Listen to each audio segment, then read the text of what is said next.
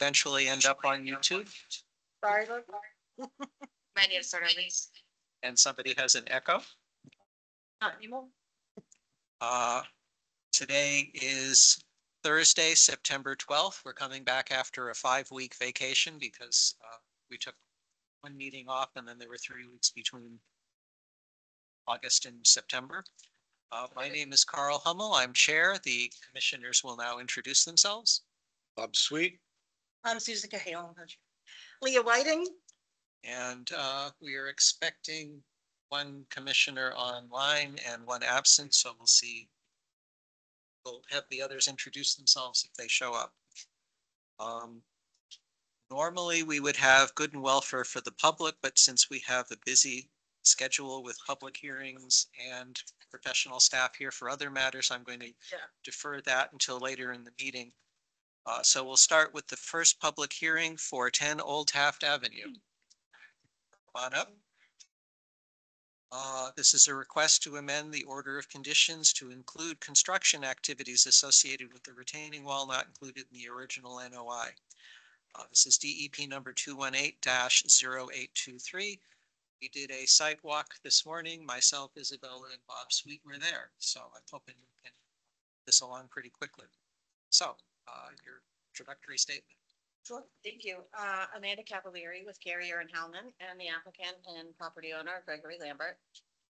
We were on the site walk this morning. Since we last met, the concern was the retaining wall that was constructed and wasn't included in the original order of conditions. So we have since filed for an amended order of conditions. The plan shows the location of the retaining wall, work that was done out on site, the bank flags that were located in the field by our survey crews, and the dock, the floating dock that's out there. And we're requesting to amend the existing order of conditions to include the retaining wall that was built, showing that it's outside of the bank areas, no impacts to the abutting recent resource areas that are out there. To amend it, and then we did propose some stone around the edge of the retaining wall, just to mitigate some of the sand that's running off during some of the heavier rains. So we showed some of those areas on the plan when we were out there. On the southern side, retaining wall slightly goes over the property boundary. Talked about putting some additional stone in that area as well to minimize the erosion with the sand that's out there. We'll have a conversation with the butter at number 12, and that's about it. Bob, do you have any observations from the site walk this morning? No, it was a good site walk. The things that we noticed there that we've addressed and will be taken care of. So I have confidence that it's going to be done in a good way. Okay. Do you have any concerns or questions about the amended paperwork and the other documentation? Just make sure that they followed Isabella's notes here. Yep. Okay. Questions from the audience about this site? Okay. One of the concerns I did hear was from the abutter on the other side, on the northern side. He is going to be getting some surveying done. And basically I said that if his surveyor comes up with a different idea of where the boundary is that would affect the wall, we have to, when we are listening to your proposal and reviewing your permit application tonight, we have to use the surveyor that you had, who's licensed and whatnot. So if in the future the surveyors disagree, that would be a civil matter. And if it, you would hopefully be able to resolve that. And then if there are any concerns, one or the other of you might come back here, but our goal tonight is to settle it based on the documentation and the surveying that we have already. Thank you. All right, Isabella, do you have anything to say? Are you comfortable with it? Okay, so I'll entertain a motion. I will make a motion to approve the request for an amendment to the order of conditions for 10 Old Taft Ave, DEP number 218-0823, and issue an amended order of condition conditions as drafted by the agent. Is there a second? I'll second. All right, we don't have anyone online, so I can do a voice vote. All in favor? Oh, Peter, are you on? I don't know if he's the P, but.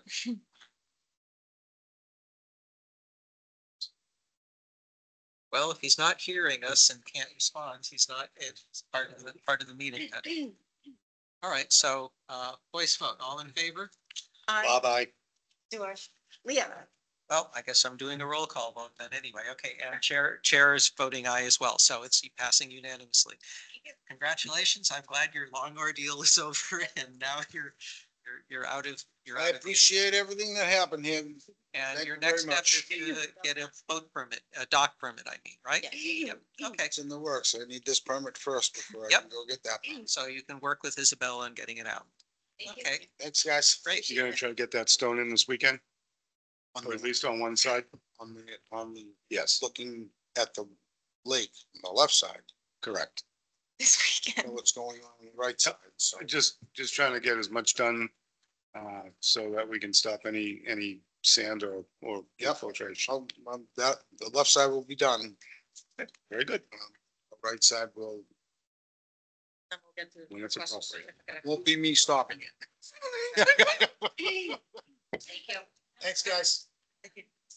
All right, next agenda item number 5, notice of intent for Route 16, DEP number 218-0853.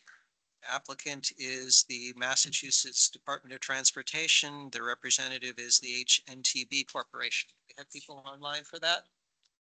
Okay, and before that, I see we have Tim McCarty online now. So Tim, can you unmute and introduce yourself?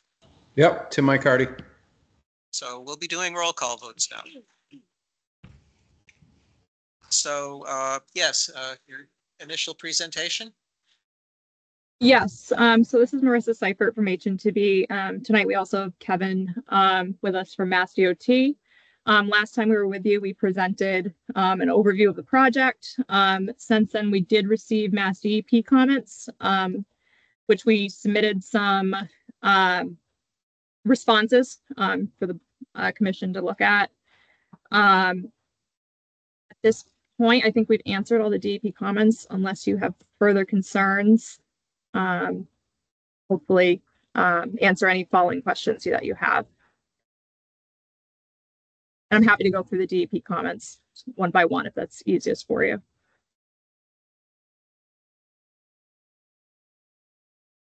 I think going through one by one is would be good. Okay, yeah. Sure. Yeah, I looked through them. A lot of them are going to be order of conditions, but the first two are kind of technical, so we should make sure people are comfortable with them. Sure. Right. Can you put this up on the screen, the comment log? Do you want me to do that, Marissa, or do you want to do it? I have it up if you want me to do it. You can do it. Yep.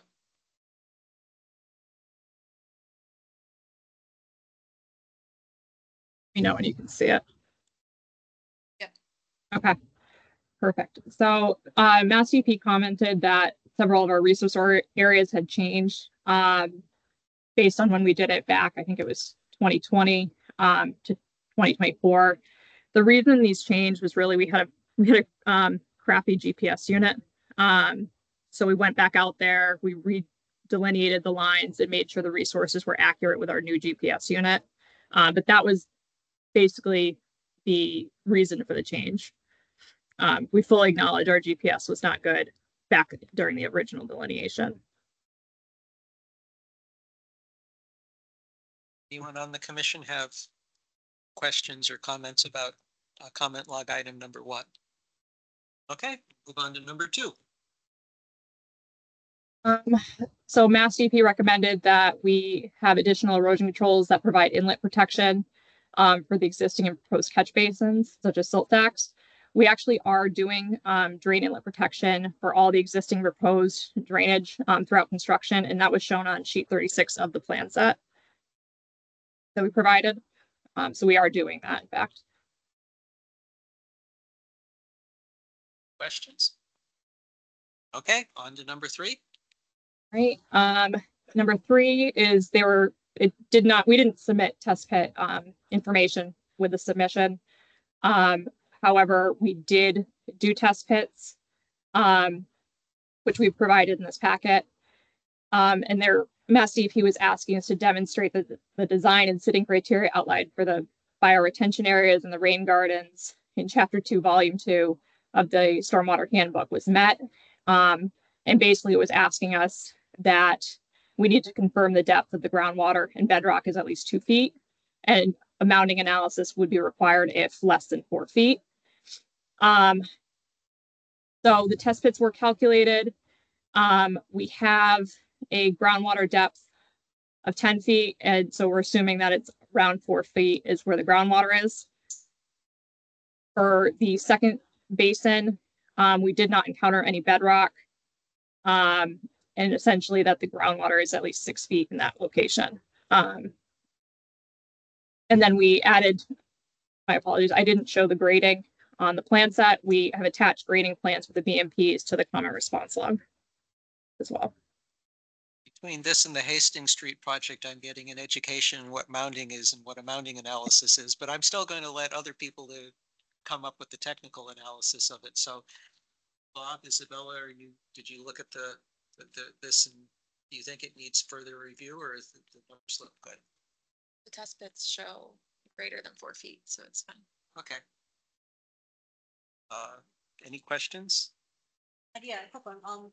What made you assume the one groundwater being 4 feet more than the test pits? I'm just trying to find it here. Yeah, I think that was just based off the test pit locations, that it was approximately 4 feet.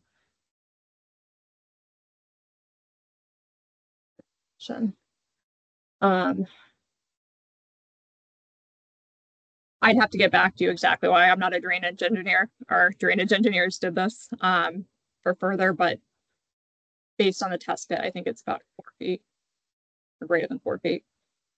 Marissa, where is this drainage basin? Is this the one that's coming down Route 16 towards Muddy Brook or?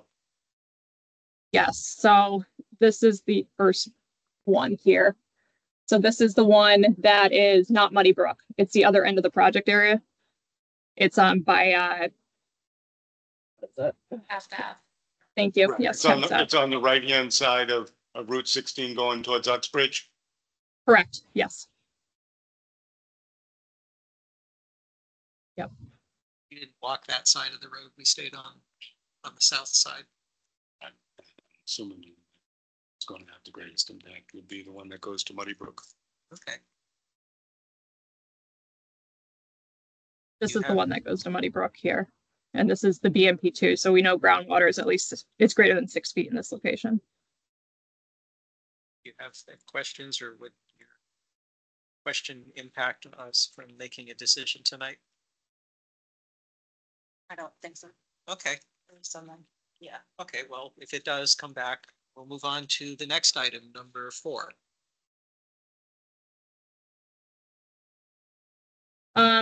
So the applicant proposes temporary and permanent impacts to BLSF, land underwater, riverfront, and bank. The commission may consider incorporating restoration plans on a monitoring period of 2 years on 75.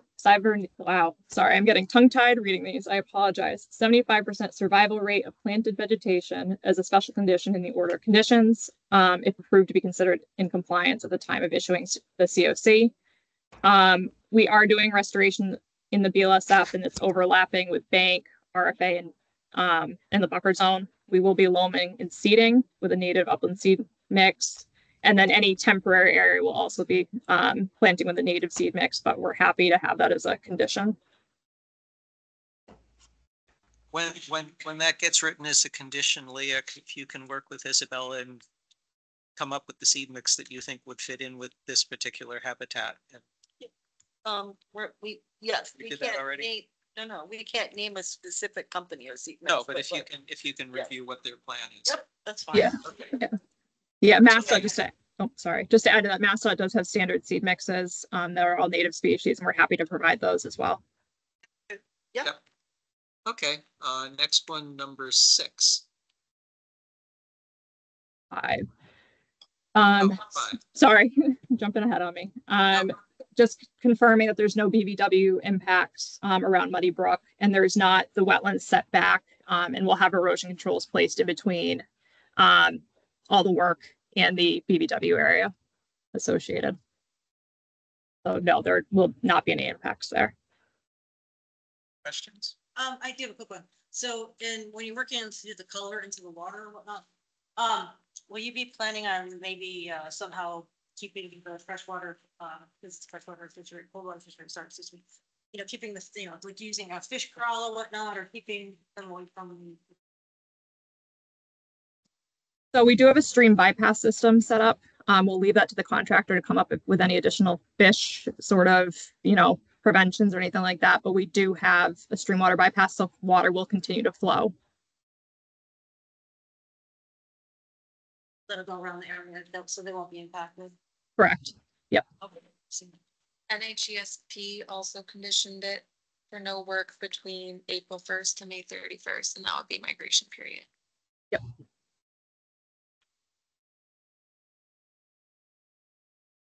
Other questions? Okay, now we're up to 6. This is just asking us to have an operations and maintenance plan.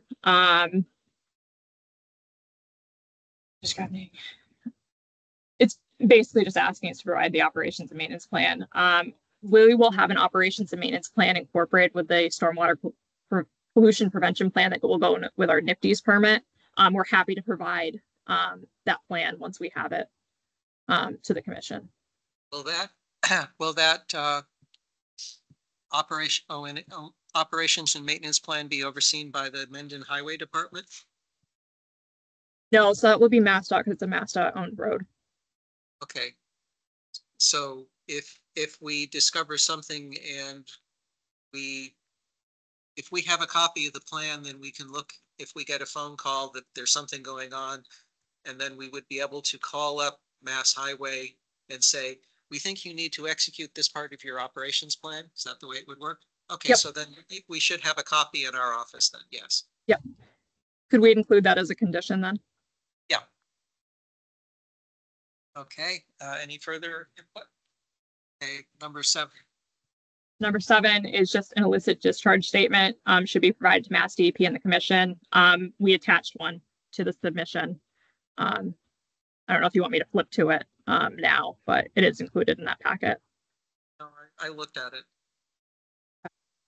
And the other thing I wanted to put on the record is when we were doing the site walk, there was some question about a pipe that we discovered on the parcel. What's the address that we were looking at? It should be building 47, right. 49. And that's not considered an illicit discharge because you're grandfathering in anything that's already present? I believe so, yes. All right, so I just wanted to make sure that that pipe isn't considered an illicit discharge because we're getting it grandfathered in and we have called attention to it and we know it's there. Okay. Right. Any other questions? Okay. Number 8, the last one. This was just the conditions placed by NHESP. And it's essentially a time of year restriction between in-water work from April 1 to May 31st, and we will 100% comply with that condition. Questions?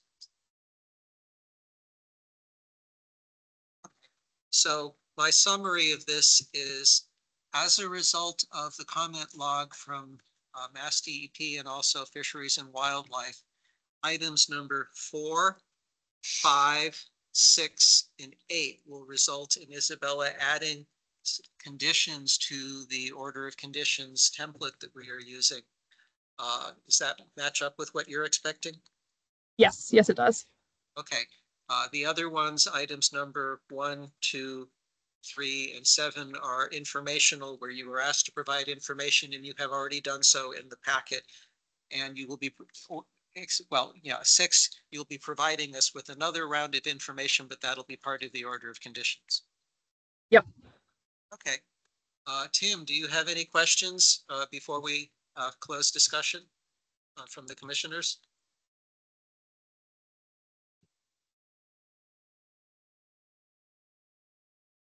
Oh, he's not unmuting himself. Anyone in the audience wish to comment on the Route 16 project? Okay, we'll close discussion and I'm ready for a motion. Someone read it. I will make a motion to approve notice of intent for Route 16, DEP number 218-0853, and issue an order of conditions as drafted by the agent. Is there a second? I'll second. Moved and seconded. I have it here.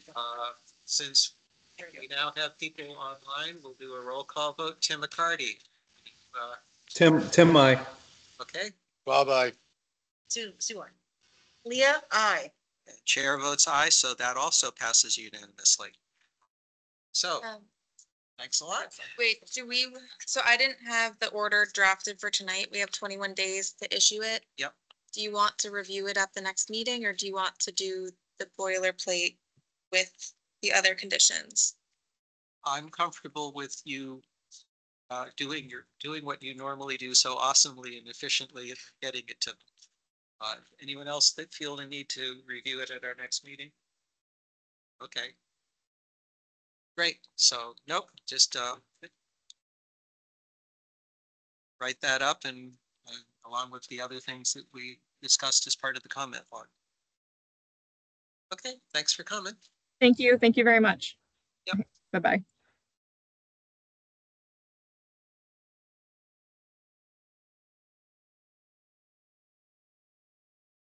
All right, we can now move on to agenda item number 6. Notice of intent for 100 Park Avenue, DEP 218-0854.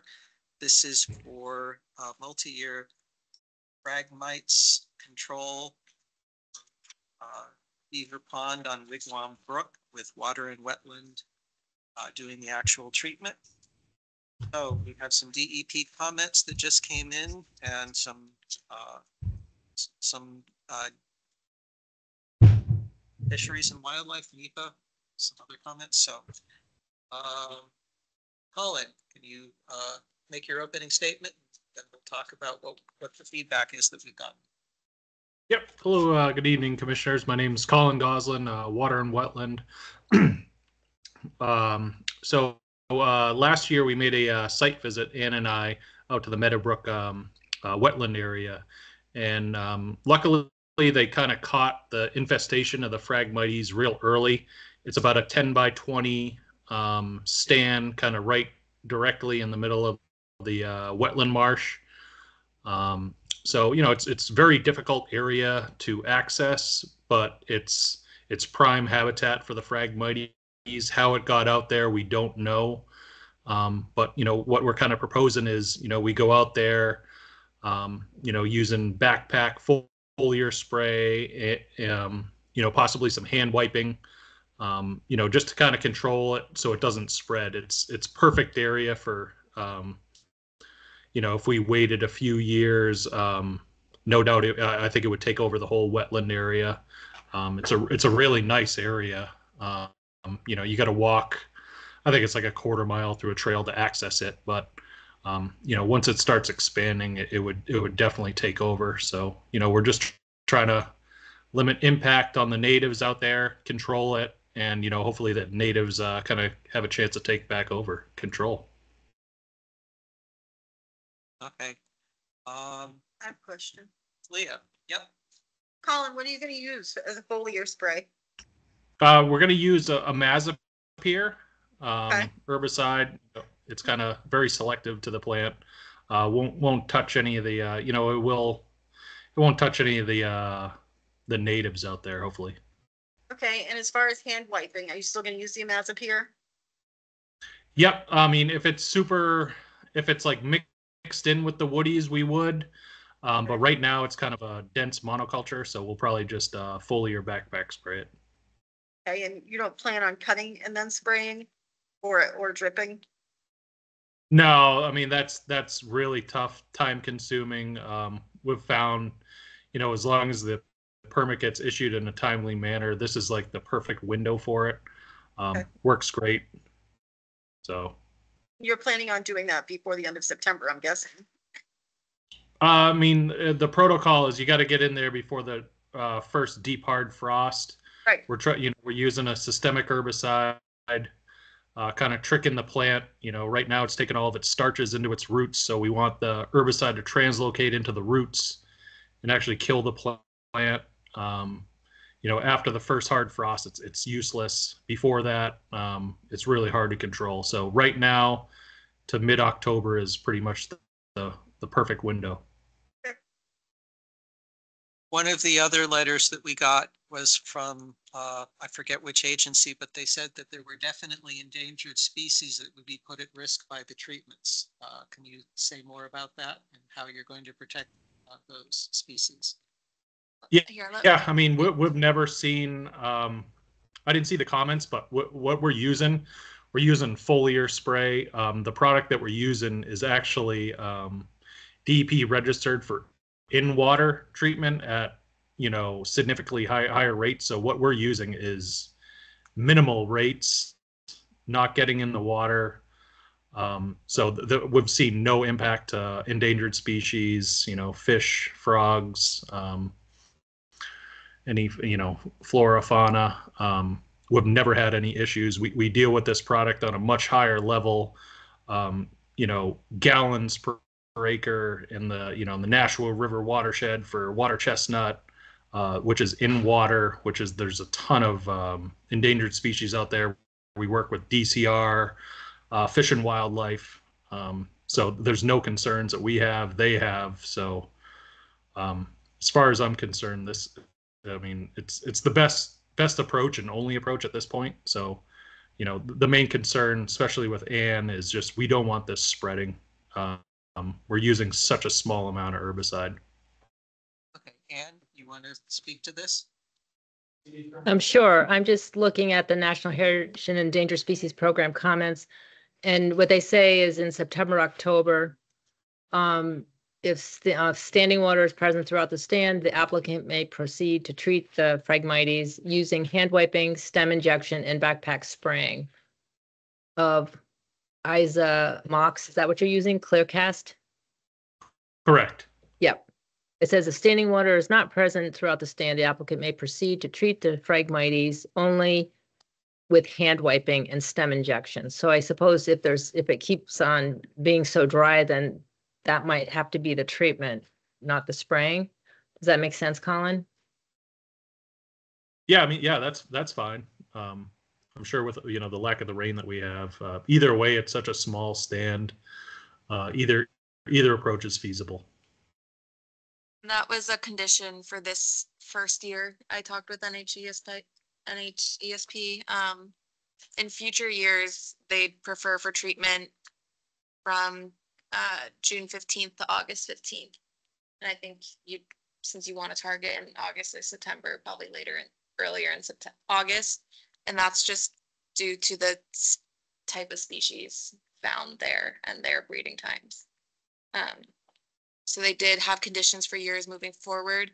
If you wanted to treat outside of that June 15th to August 15th, we would need to submit an annual treatment plan for next year for 2025 to 2028.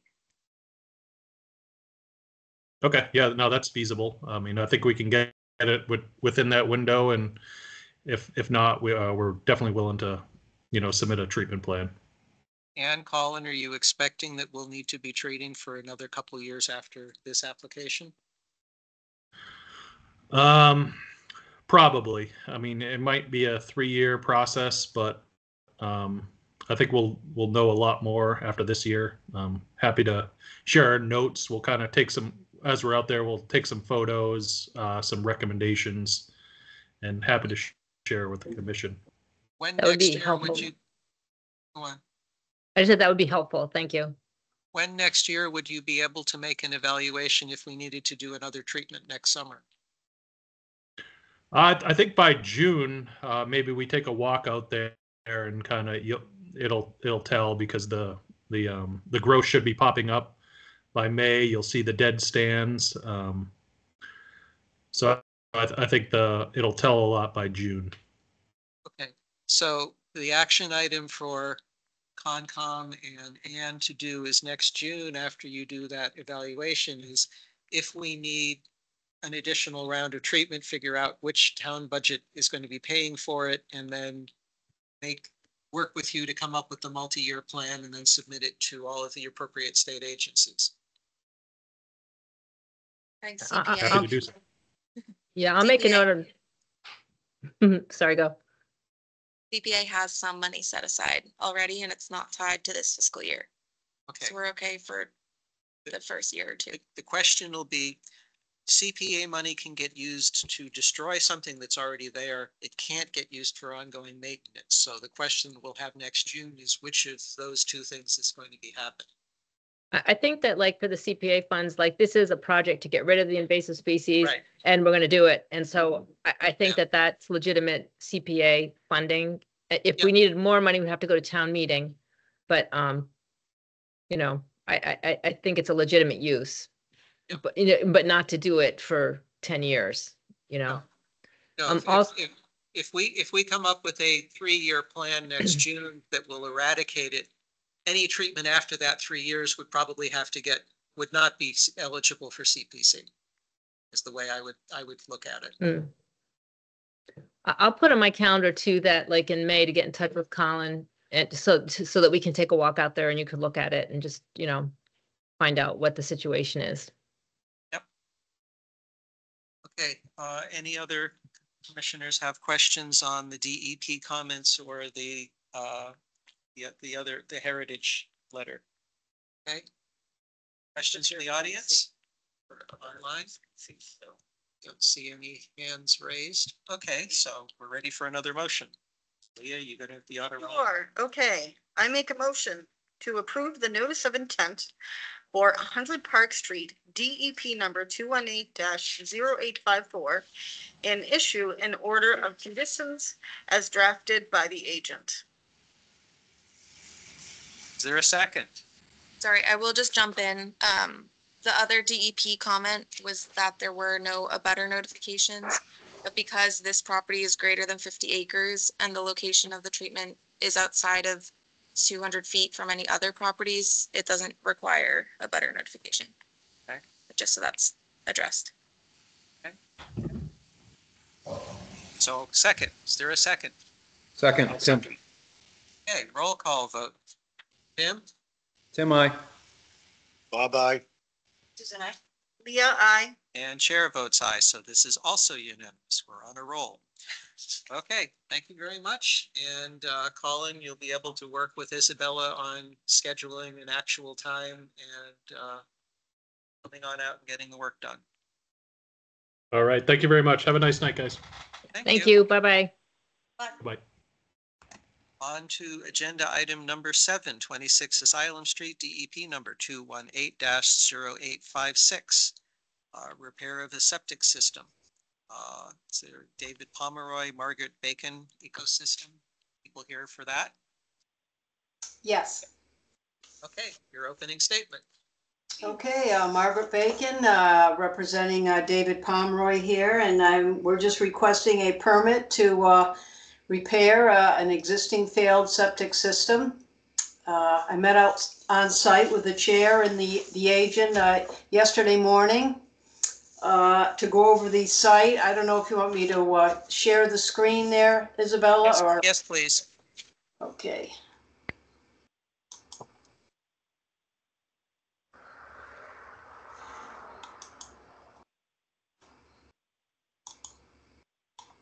Can you see that okay? Yes. Okay, so 26 Asylum Street, here's the existing house, here's your existing well, here are the wetlands. So I have to keep the system outside the 100-foot well radius. Here's the 50-foot buffer. So there's really only one place that system's gonna go, and it's pretty much similar to where the existing system is now. And here's Asylum Street. So I have erosion control in. So it's basically gonna be a gravity system with a Presby enviroseptic. I did get, comments from the DEP. He mentioned, it was Thomas Rubella, mentioned something about the riverfront area. I guess outside the project limits, there is a stream, but every time I've been by that stream, it's been dry.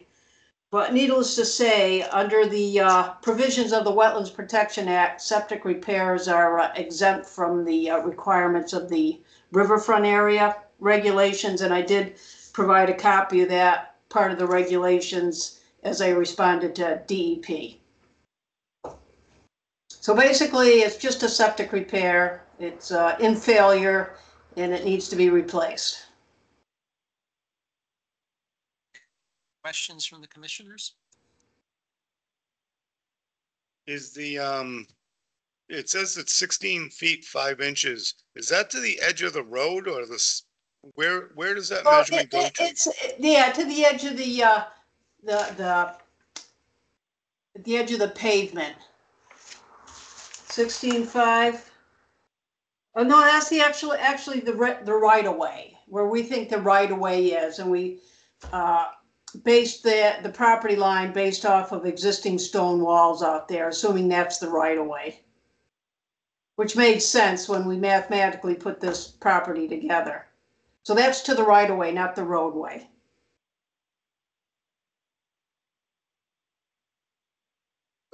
What's the difference? What's the right of way go to? Well, you have the roadways probably about 18 feet wide. The right of way is probably about 30 feet wide, give or take. Sometimes it varies. Okay. That's including the 15-foot on each side of the road. It is very close to. And per Title V, you try to keep a septic at least 10 feet away from the property line, if you can. A lot of times there's a rule of thumb where the center line of the road, 20 feet from the center line, is usually the taking of public ways. Further comments? When we did the site visit, we discussed drainage, stormwater coming down on the road and how it might, we saw some channeling. Can you say something about that? Sure. Yeah, as you can see, everything slopes down this way, and then it does spill into a kind of a vegetated area before it flows into the woods. And this area was starting to get eroded. So I already talked to the contractor about that, and we're going to put in protect that area with just some stone, small 6-inch stone minus riprap, just for scour protection, so it doesn't get any worse. And that was just in that one little area here was the one area where we started to notice the scouring. So that can easily be addressed with just some, small stone, so that it's, you can drive over it if you have to, but big enough so it's not going to wash away. Are you comfortable with Isabella having something about that in the order of conditions? No, that's fine. That's fine. And staff comment, you wanted the site plan to be updated. Do you want that done before work, or do you want it as an as-built? Are you able to update it with the riverfront area on? Well, I guess why it's exempt from the riverfront area. I mean, I can take Mass GIS where they show that line, but I don't want to go over and put flag on somebody else's property. Typically don't like to do that, and it's exempt from the riverfront area anyways. I don't know what we're going to prove by showing that on the plan.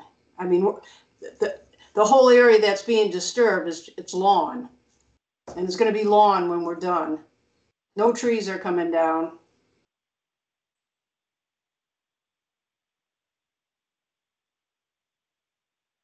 It's up to the commission. I just think the only concern would be, to ensure that no erosion is going to be in the riverfront area. So.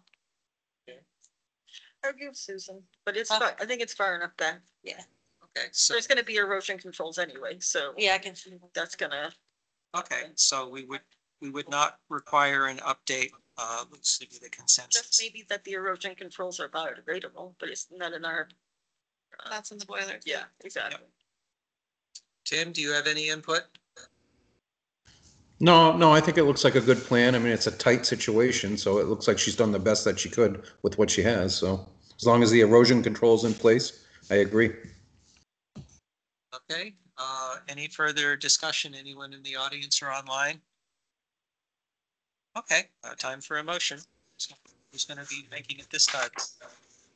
I make a motion to continue the public, oh, no, sorry. I make a motion to approve the notice of intent for 26 Asylum Street, DEP number 218-0856, and issue an order of conditions as drafted by the agent. Is there a second? 1 second.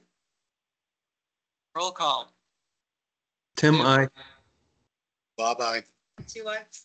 Leah, I. And chair I, so this also passes unanimously. Thanks, Okay. Margaret. Okay, you thank very you. much. Okay, that finishes the public hearing source of the section. Is Karis on? Not yet, okay. I'll now see, do people want to talk about, in the audience or online, good and welfare for the public? This would be a time where we would express an issue of concern for the Conservation Commission. We would not be taking any action at this time. We would instead hear your feedback, and if necessary, or we felt it advisable, we would ask Isabella to look into it further, or we would do other discussion. Yep, come on up to the mic and introduce yourself, where you live. Hi, Wayne Bibbs, 45 Kinsley Lane. We had our Lake Association meeting a couple nights ago, and we have been talking for quite some time about the purple loosestrife that's pretty much taking over our lake. We've talked about it for a long time, and we think that it's about time to do something with it. So we reached out to Wet and Waterlands and asked for a quote on removing it.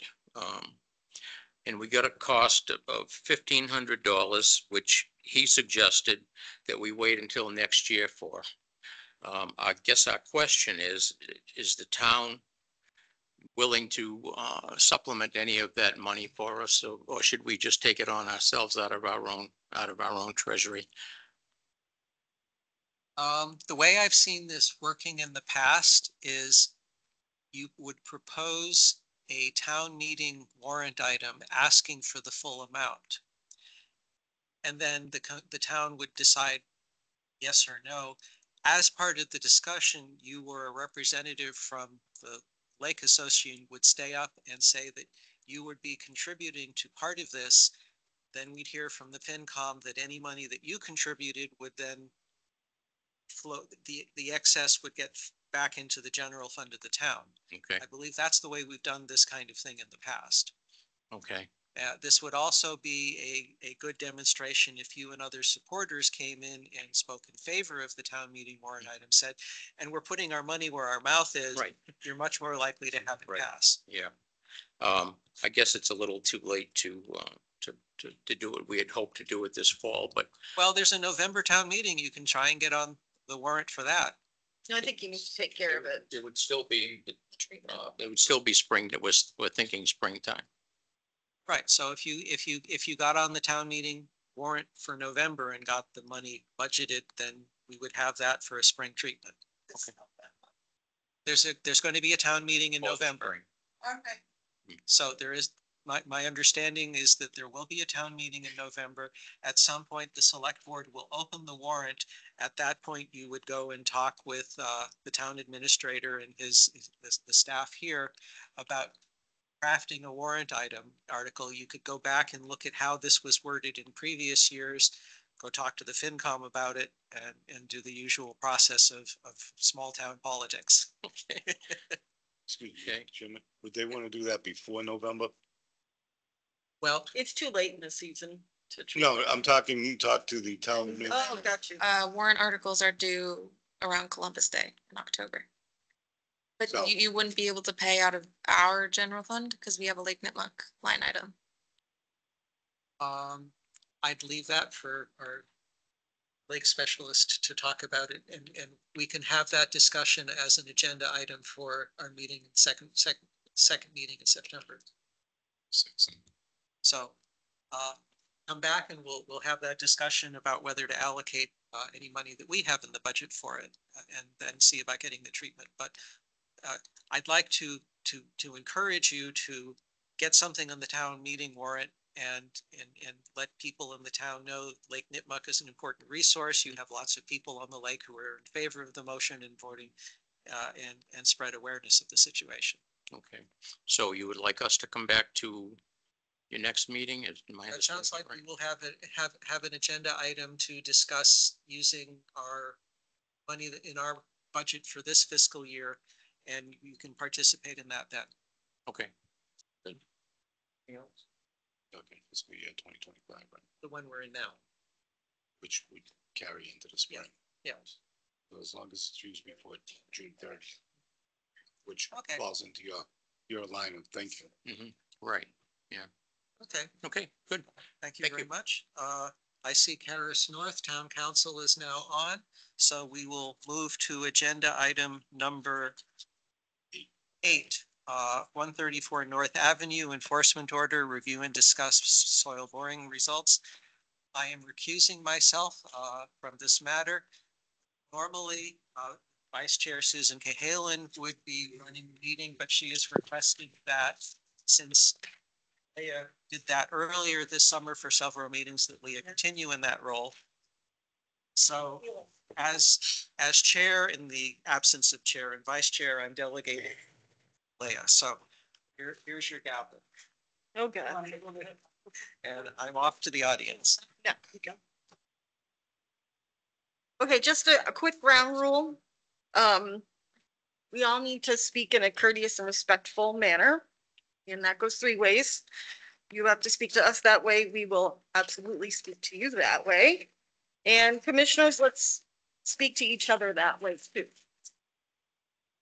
If I deem that you're not speaking in a constructive tone, you will lose your turn.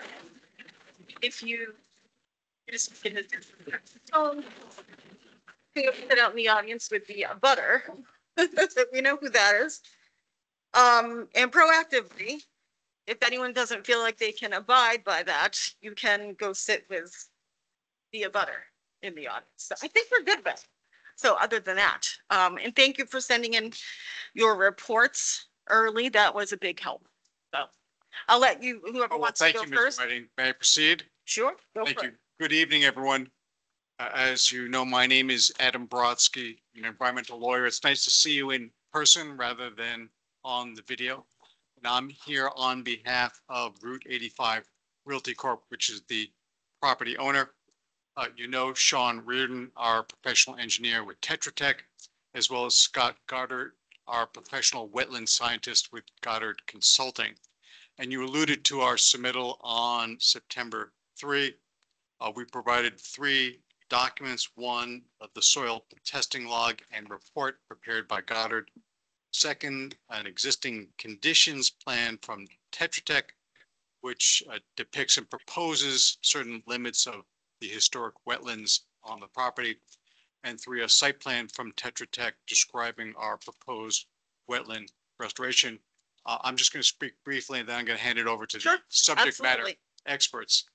From our perspective, we've got 2 objectives, hopefully to obtain at the appropriate time a vote approving our proposed limit of those historic wetlands, and second, a vote approving the restoration approach, and in particular our replication ratio, with the understanding that with that information we could then develop a written restoration plan, which would then be reviewed and approved by the commission.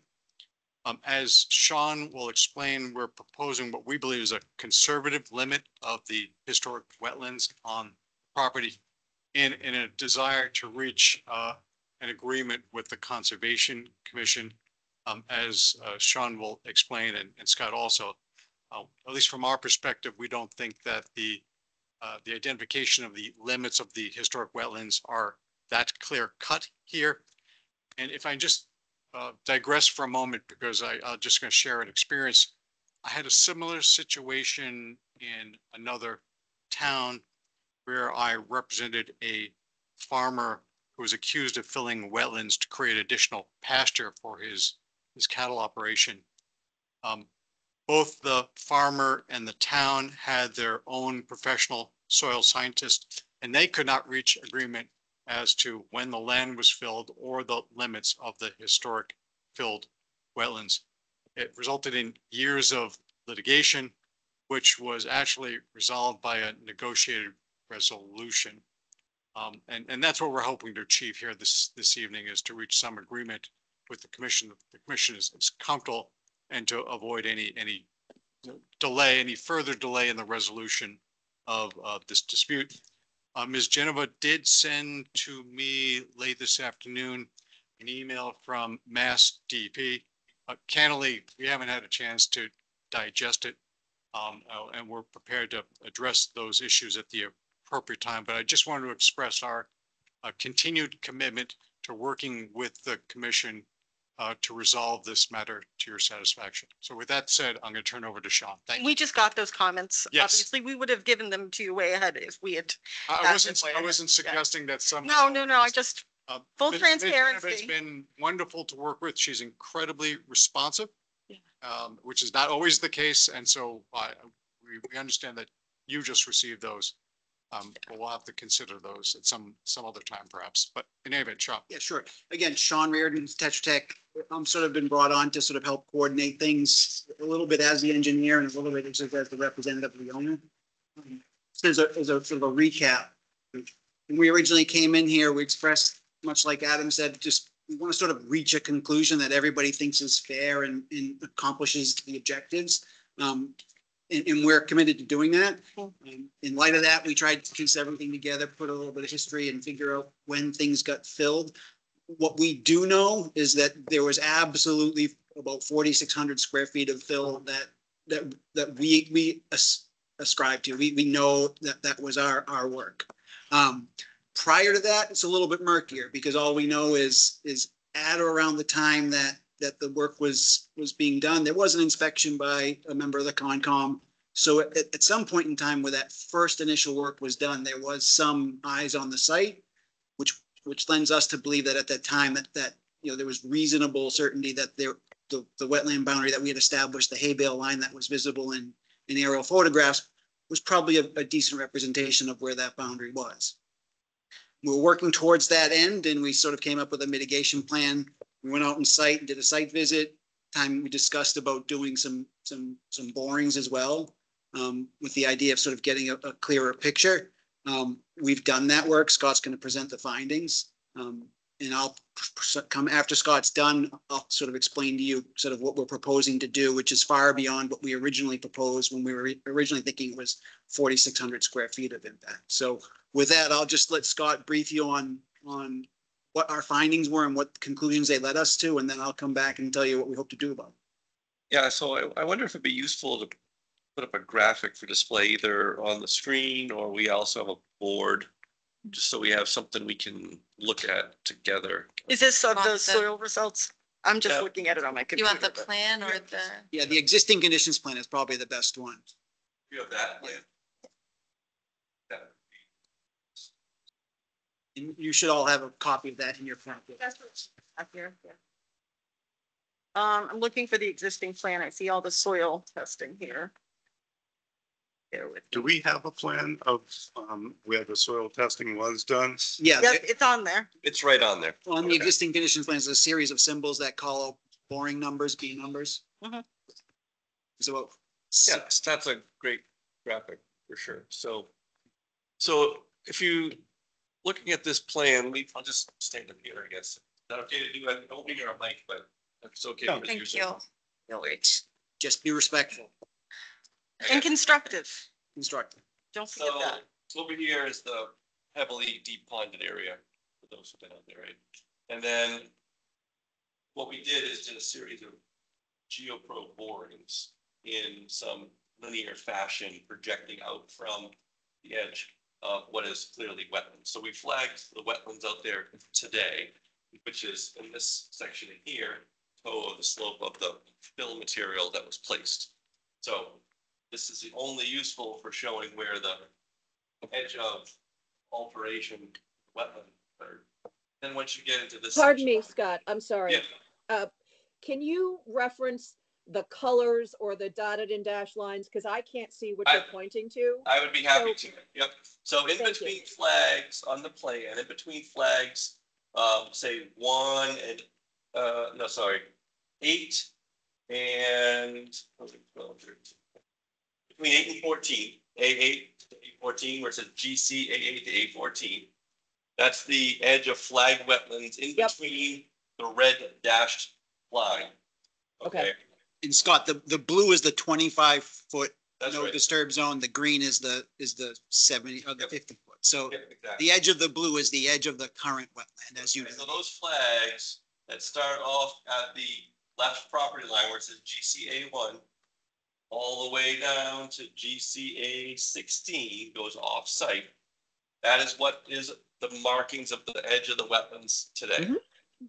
The portion from A1 to A7, A8 range is a natural transition from a natural wetland to a natural buffer zone. There's no changes in soils and vegetation. So that's outside of the footprint of impact. Then when you go from flag A8 to A14, that's 14 sits right at about the property line. That's the area that had impacted wetlands. So it's useful to show where those wetlands are today, because then that's our measuring point for altered wetland extent. In other words, everything to the left of those flags is still a natural and thriving wetland. No additional fill is in there, no clearing of vegetation. It's standing water, it's a button bush, sort of marshy condition. So then we said, okay, in the area where it was altered, looking at a combination of historic aerial photographs and site conditions, can we attempt to piece together where the wetland line may have been to then quantify the extent of wetland alteration from the filling activity? So starting at flag A9, there's a series of borings. That's that circle with the cross hatching in it. That's partly black, partly white. Little circles. There's a series of 3 dots in a row. See, you can't read that one, but then it says 3B, 3C. So I'm just going to say 3A and the dots here. Right? So 3A, 3B, 3C in a line, and then it ends as you approach the tennis court. And if you rotate clockwise, right about at flag A10, there's another linear series of borings, also shown with a circular dot. And that's going to say 1B, 2B, 1B, 2B, 2C, 2D, 2E.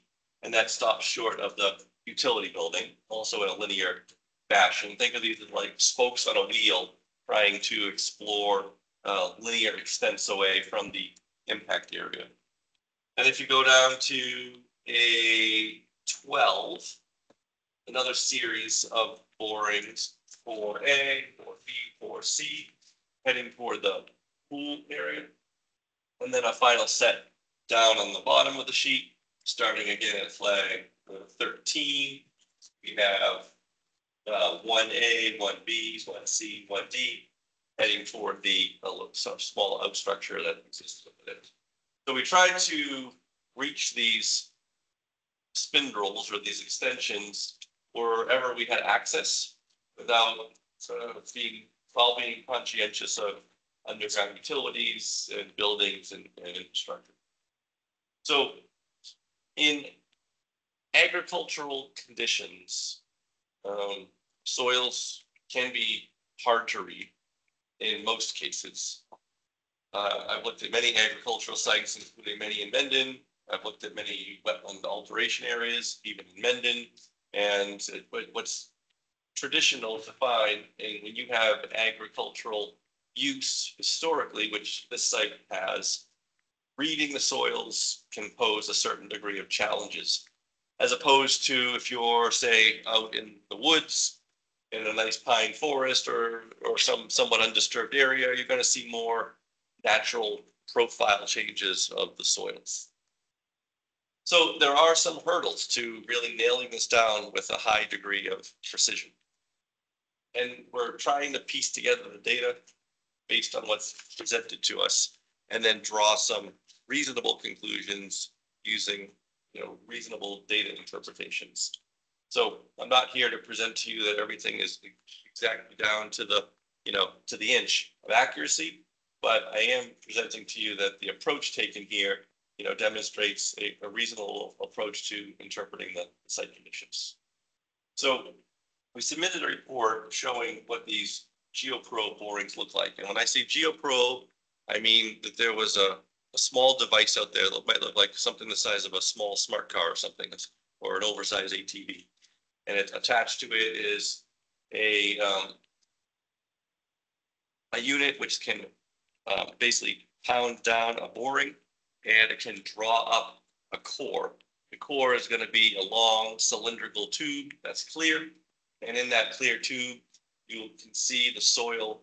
So it will grab, say, the first, 4 feet, and then you pull that 4 feet out, lay it on the ground, and you can see it. Then the tube will go back in, grab the next 4 feet, pull that out. And after a series of borings, we can pull out, 4, 8, 12 feet of soil material, lay it out on the ground. We included photographs to the commission of what was found in there. There were some areas that were clearly wetlands. Whether it was or wasn't an agricultural use, there were areas that definitely exhibited strong wetland characteristics where you saw black organic soil conditions. And the ones that show those strong wetland conditions are everywhere that's internal to the dashed red line.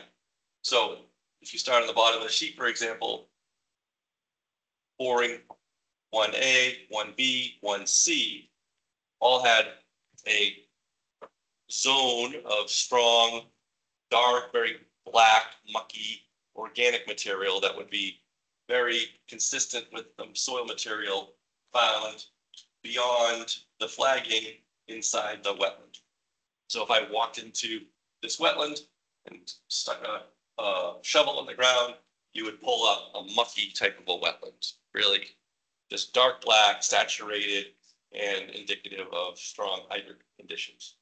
And that was also found in the upper zones of the natural ground. When I say the upper zones of the natural ground, I mean, you went through a zone of, 3 or 4, feet, something of that magnitude of clear fill material, which is what we see on the ground. So the grade here is a few feet higher than what it was. That's consistent with this retaining wall and the elevations of the ground relative to down there. So we went through this zone of fill and rock. It was just kind of what you would anticipate to see, like mixed loamy sand and rock, and kind of had all that type of material in it. And then once you got through that, you would see a black zone, and that black zone was then usually underlain with a strong gray type of a soil. So organic to gray would be indicative of wetlands. That was present here, here, and here. And in the direction of the line, it says number 4 on it. So in 4A and 4B, that was also present. In the number 2 series line that goes out to the utility building, 2A, 2B, 2C, 2D showed those conditions. And then the most northern one, 3A and 3B showed those conditions. So this dashed red line was created as a result of reading that data interpretation. And it forced us to bump that line more uphill, up gradient, than the original interpretation that Sean and I came into discussing. We had a line concept kind of down here. Before we did these borings, as a result of the borings, that line moved up substantially to capture an area of just over 4,400 square feet. The borings, when you go above those zones, start becoming more challenging to interpret. There's a difference between here. The strong organic layer starts to drop out. There's a lot more mixing of soil found. You don't find those classic traditional layers like you would in an undisturbed upland condition, oak forest, a pine forest, because we didn't have that condition here prior to the work. So then we don't see a buried soil layer that matches that because that wasn't here. So that's where the soil logs become harder to read. But what we can say is that there is a clear distinction between this zone and this zone. And then we would expect it to be, of course, become more. Sorry, can I stop you for a minute again? Sorry, yes. Yes, I'll explain that. Yeah.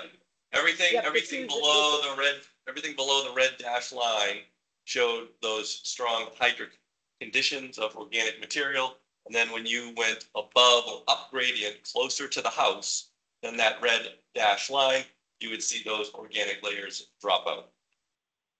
So, sorry. All right, go ahead. Go ahead, finish. I'll ask my questions later. Thank you. Okay. Okay. So then, I mean, we then moved from this program to coming up with a concept that would encourage restoration and replication. And we wanted to ensure that our replication and restoration area significantly exceeded 4,423 square feet. Just for clarity, it's 14,000, so that area is 14,000. Oh yeah, sorry. There's a one under. No, you're right, John. Yep. So we are exceeding 4,000 significantly. But we did exceed that, the one, yeah, it's kind of on a line there.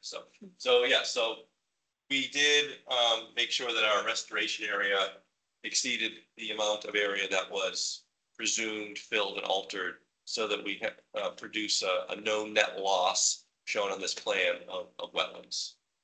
A significant, some of that overlaps in here, significant portion of it involves coming up into this zone, removing this pad, pulling this wall back, pulling the grading back, and creating a BVW of greater size than what was presumed lost.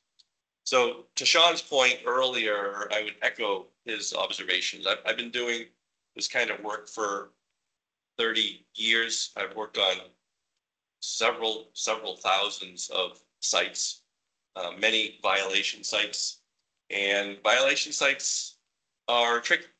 They're, especially when the vegetation is gone, the soils are gone, and now there's infrastructure in place.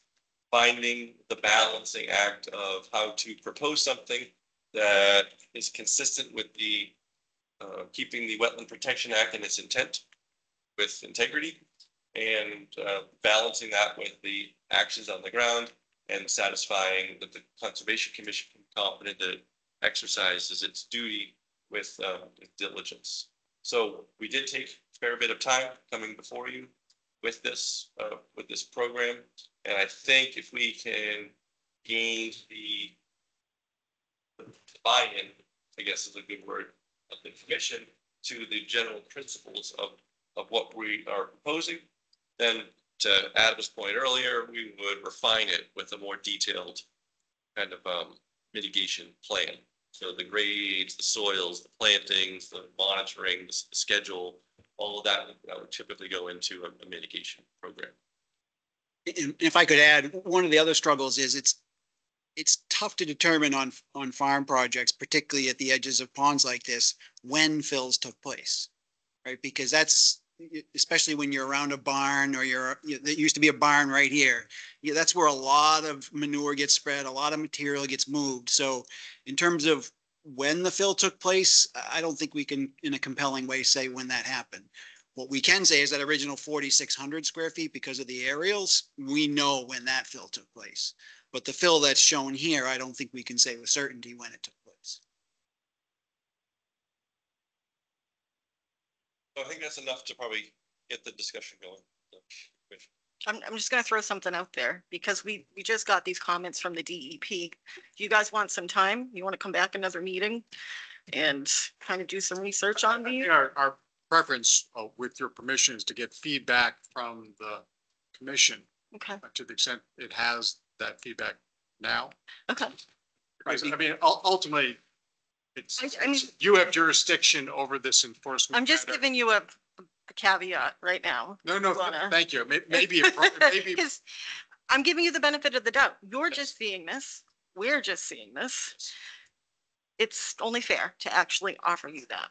No, and we're confident in our approach and we're confident in the work that we've done. And so, I mean, we'll answer whatever the questions that come up through you because to Adam's point, this is your decision. Okay. We're coming here and as we've always done in a cooperative way to try to come and reach a equitable conclusion.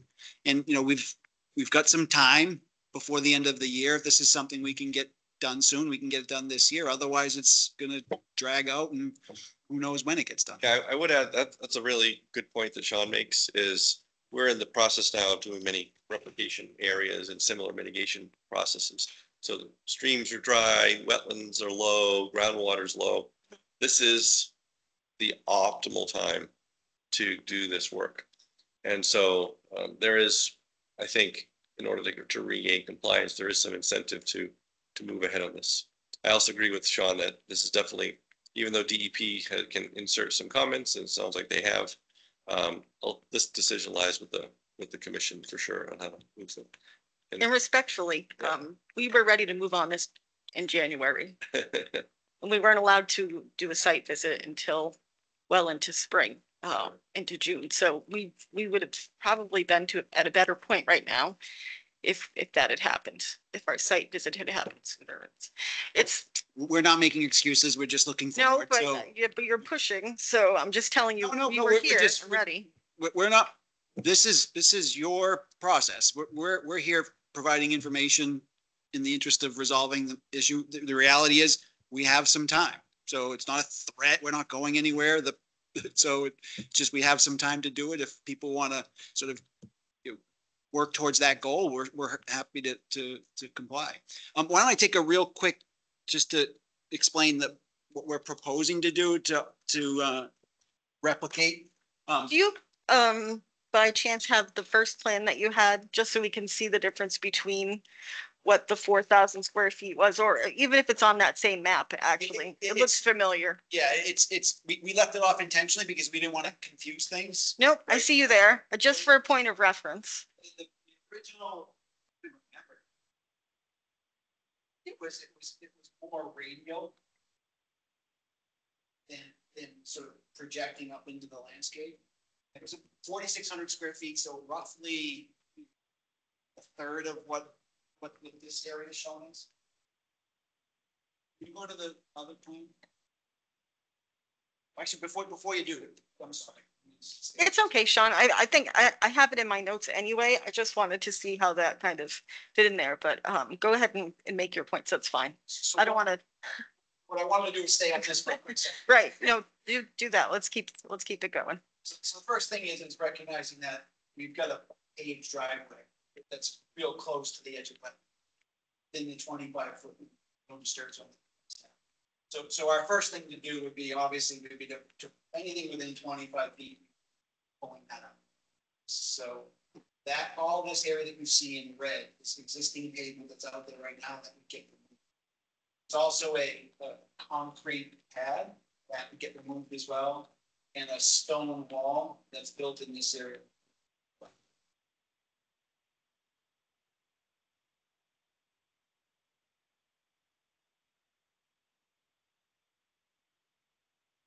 So as you can imagine, we're flipped now.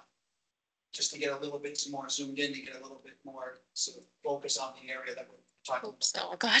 No, I mean, the image zooms, it's a tighter scale, so it looks a little bit different as rotating. So now the pond is here, the house is here. This is that curve where the curved wall is. What we're proposing to do, as I mentioned, is removing that wall, removing all that pavement, removing all this pavement. And then with that 14,000 square feet or so of historic fill, we're proposing a slightly bigger area of wetland replication here. And then moving the driveway out of the 25-foot storage zone, and then planting a robust buffer zone edge with a series of plants and blueberry bushes and things like that, as well as a large tree, with some shade to that. And then that would offset in part, so this is an area of, a small area that would be replicated in place or stored in place. This would be a replication of just of recreating the same area, BBW, which was lost. That's our proposal for sort of bringing this to closure. Okay, committee members, commission members, I'm gonna leave it open the floor. If anyone has anything to ask or add or. Well, I have a few things. Thanks for clarifying the geoprobe. There's a few comments in that, like, their report sort of needs more detail. That I noted. For example, those cross towards between test pits, like what we'll call test pits and whatnot. There's a, the monthly color chart. Symbols are just in there and not, for the typical layman. Anyone that's more interested, doesn't have technical knowledge, would have to it'd be helpful to put the colors in there as well. It was missing things such as groundwater and modeling and, any odors, sulfuric odors and whatnot. So stuff of that nature. And what else did I notice? Oh yeah. So also the NRCS soils depict the site being within two different formations. One is loam over Lodgement Till, and the other one is Ridgeberry 78, which is located on the site, listed as hydric soils.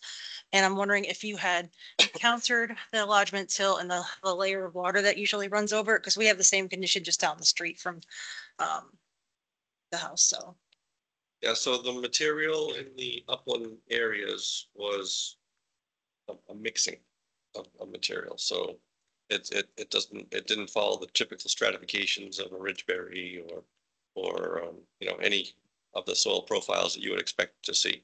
You didn't go through a nice clean A or B or C, which is that's typical of ag sites. So I wouldn't expect to find those profiles that you're referring to. And I think I'm just looking on my computer here at the comments from DEP. That was one of the things that they mentioned about wondering if they were characterized upland soils, and that I think that's just maybe not understanding the ag history here. yeah, and the photos, do you guys have better photos of the borings? Because in the report, they're sort of reduced quite a bit and it's hard to tell exactly, is it like gray and, then besides having to look it up. Some of them are good, but the other ones are pretty small. I could probably, translate blow the them actual up or make better resolutions for me. But yeah, it definitely would be helpful to have the monthly color chart descriptions in the descriptions. You said you have to go down multiple depths in order to get to what would be considered natural soil, right? It depended. I mean, it was typically around 3 to 4 feet of fill, sometimes 5 feet of fill, but it's kind of in that range.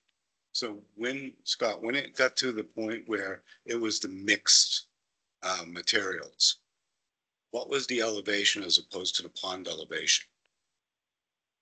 So if the pond was at 374, what was the mixed materials? Where did they start or stop anyways? Yeah, I'd have to pull that out for you, those numbers, but it would be above probably 374, but I can get that for you. I don't know. That would give a better indication of, even if you went down to where it became solid material again, where it was undisturbed, then you would have a baseline of where you could start from. Yeah. And you could also calculate with how much moisture is in the soil, whether or not it held water more than not. Mm-hmm. Yeah, I can probably look at those elevations a bit more for you. In your findings section, basically, I believe it's pure speculation saying that, fill material may have been, wait, where is it? I'm sorry, I just had it. Oh, gosh. Yeah, basically, this fill material may have been placed during historical agricultural cultural use, which is pure speculation. It's like, say, if you're writing, like, say, an ESA or a MCP phase 1 or whatever, you can't speculate. So in this, and I believe saying this year too. I mean, that should be stricken out. I have visited that property a few times.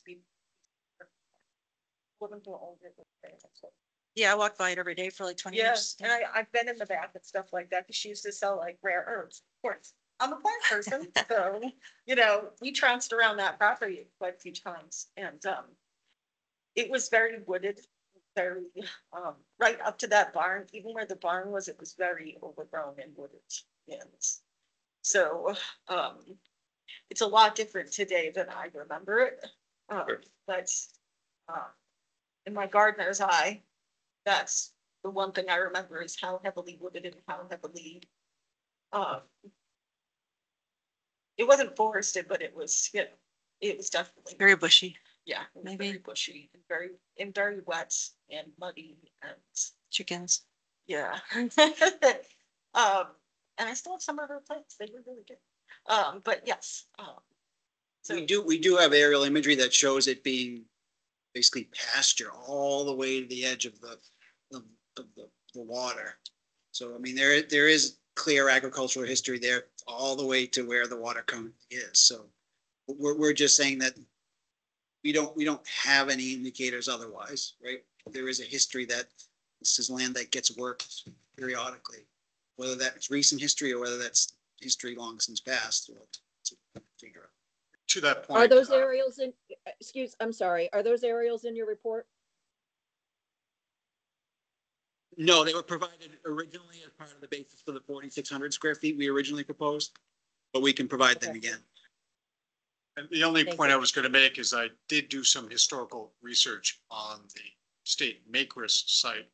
And there's a great deal of historic information. I believe this is all part of the Davenport farm, if I recall correctly, which is on both sides of the road.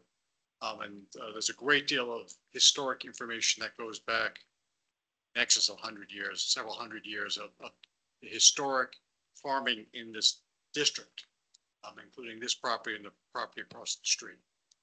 So it wouldn't surprise me in more recent times that you observe different conditions that may have been there. Sure, absolutely. I just, one of the things that DEP said was that the addition of fill material within the area is allowable and considered normal. This is your statement. Maintenance of agricultural land within the limits of land and under agricultural use under the WPA. And she said that was false. So I'm a little mixed up there when I see that. I'm happy to consult with Attorney North, whom I've known for a great deal of time, have great respect. But there's a specific case I would refer the commission to. I can provide a copy. It's the Yantilli case. It's an administrative appeals decision, 1994. Was decided under the pre-1993 wetlands regulations. But the issue in that case was normal maintenance and improvement of land and agriculture use. The Yantilli farm was in Wilmington. They had a series of pastures. The lower pasture was lower adjacent to a water body and was getting wetter. The Yantillis wished to essentially recover that pasture. Procedurally, I believe they filed an RDA. It was a negative determination. So the intention was to fill that with roughly 3 to 5 feet of fill. Actually, DEP took that decision from the Conservation Commission, issued a positive determination. The Antilles then filed a notice of intent to do the filling work. They actually did do the filling work. Probably it's not relevant to go through the whole procedural issue. The issue that was litigated, one of the issues that was litigated was whether, and I should say in DEP's positive determination, determined that area to be BVW and bordering land subject to flooding. Went all the way to an adjudicatory appeal. One of the issues was that land and agriculture use and whether the addition of 3 to 5 feet of fill in that wet area was normal maintenance and improvement. There was unrefuted testimony that it was, you know, it was typical of farmers in New England to farm, to fill these wet areas in their agricultural fields. And ultimately, the utilities were permitted to keep that fill within that BVW and bordering lane subject to flooding. So I'm not picking a fight with DEP. I don't know exactly what they're saying. It's a very helpful and analogous case because, again, we don't know. We don't have, none of us here has personal knowledge what was done, but there was compelling testimony in that case. But that was a typical agricultural methodology that was used for a very long time in Massachusetts, in New England, and actually had been applied in the Wilmington farm. So, Attorney Brodsky, was the farm still in operation when they filled that field?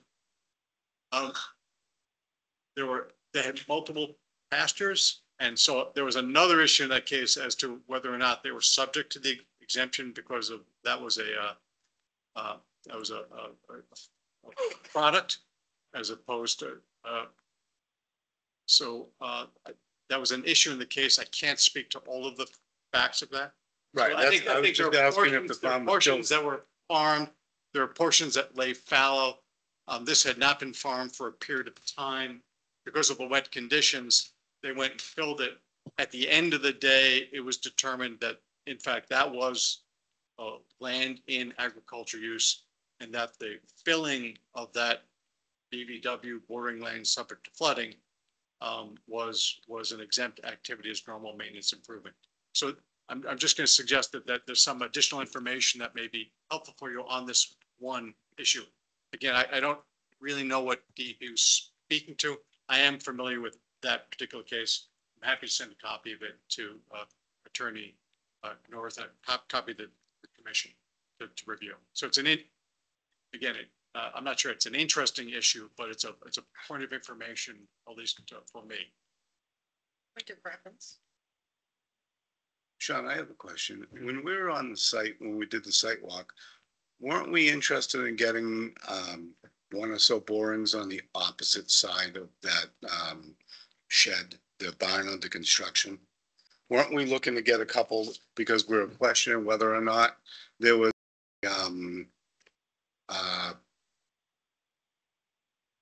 what's the word I'm looking for? An area where water would flow from the street through that area? Stormwater discharge. Yeah, stormwater discharge area. We talked about the nature of water coming off of Misco Road and draining through the property. What we did is we went as far as we could to the barn, recognizing that the barn was there and those materials would have been disturbed. And we got to a point where we no longer found the organics, so we didn't continue past those points. Okay. So we basically followed the organics until we stopped seeing it, then took another boring beyond it, right? Whether or not it picked up again on the other side of the barn. That's why I wanted the borings on the opposite side of the barn, is to determine that. And the other thing that we were looking for that I don't see yet is where the discharge pipes were and whatnot. There was a bunch of 4-inch pipes added throughout the property, or some old drainage pipes that may have gone to that pond. No, there were no old drainage pipes. So that was part of the issue. Misco Road had a low spot that would accumulate runoff from the road, and it would find across the property eventually to the pond. There was no drainage infrastructure. We added those 4-inch PVC pipes in the under drain. That's shown on the existing conditions plan. Okay, and that's the ones that go around where the stone wall is, or do they go through the property? Actually, no, it goes, so figure there's a low point on Misco Road that the water accumulates. There are 4-inch PVC holes in the wall. Correct. To allow that water to continue in through the wall and into an under drain. Right. That goes along the wall and then discharges at that far end. Follows the wall around and then discharges into the wetlands, correct? Yeah, I guess the around, I want to be clear, it follows it goes through one turn and then goes right to the water. It doesn't continue around that curved section of wall or anything like that. Just goes to daylight right there. Yeah. Okay. Yeah. And that is shown on the plan. It's a small pipe that's right on the inside of the wall, so it's a little hard to read. but it discharges right at the end of that, that stone wall, right near where the curved wall begins. And I think we pointed out during the site visit, there's no flow that comes out of there because it's a long infiltration trench, basically, that any water from Misco Road goes into that long infiltration trench, and before it goes out into the wetland, it has an opportunity to go into the ground first. So there's no visible evidence that anything's coming out of that 4-inch pipe at all. But Do you know whether that was a perforated pipe or it was a Yep. solid? So no, it's a perforated pipe set in It about. will leach out all the way Yeah. through. So the whole inside of that wall that runs the perimeter has a 2x2 stone trench with a 4-inch perforated PVC pipe in it. So any water that gets on Misco Road runs through that pipe and then goes into the ground. I have a. Oh, just a quick question. So what was the rationale of not doing any more borings around 1D? To triangulate that area to prove that that's upland material? 1D Quote, is unquote. right next to where the barn is. Yeah. Like maybe to the left and right or whatnot. Yeah, I don't know. I felt like we had enough coverage when we were out there. We just tried to reach everywhere we could within reason. So there wasn't a specific thought not to do it in that location. We did try to follow. We did try to follow the sort of the geometry that's inferred from the aerial mapping. So that line that goes towards the barn, that was going along that finger that extended out towards Misco Road. And there was a couple similar shapes to that mapping on Mass GIS, and we tried to sort of project lines up into that. And by that finger, you're talking about on the original aerial map that showed that there might have been something there in the past. Yeah, so what we're referring to is Mass GIS has a data layer that sort of estimates where wetlands may be, and it has a shape of that wetland boundary, usually based on vegetation. And we tried to sort of extend our analysis lines up through those shapes to make it match that as best we could.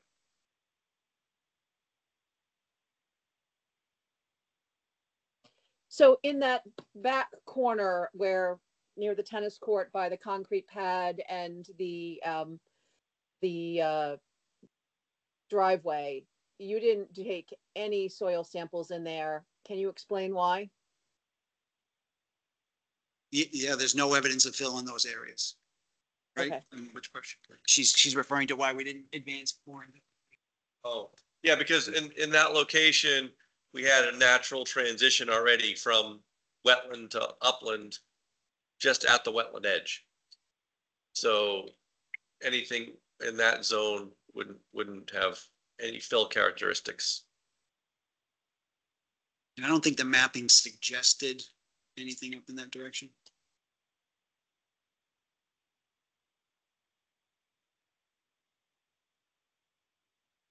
The GIS layers mapped for deep water, so it didn't map BVW necessarily in that northern area.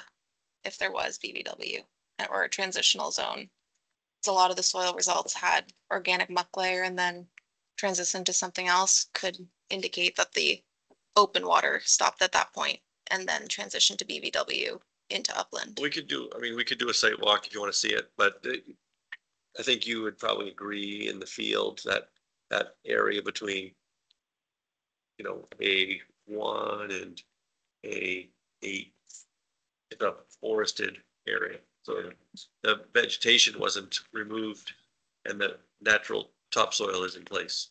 I just know I grew up playing on Misco, so Yeah. I know that field gets really wet up in that area. And it was vegetated throughout. The image in 2019 I'm looking at does have a lot of vegetation, so Are you talking about where series 3 is? yeah, up in 3.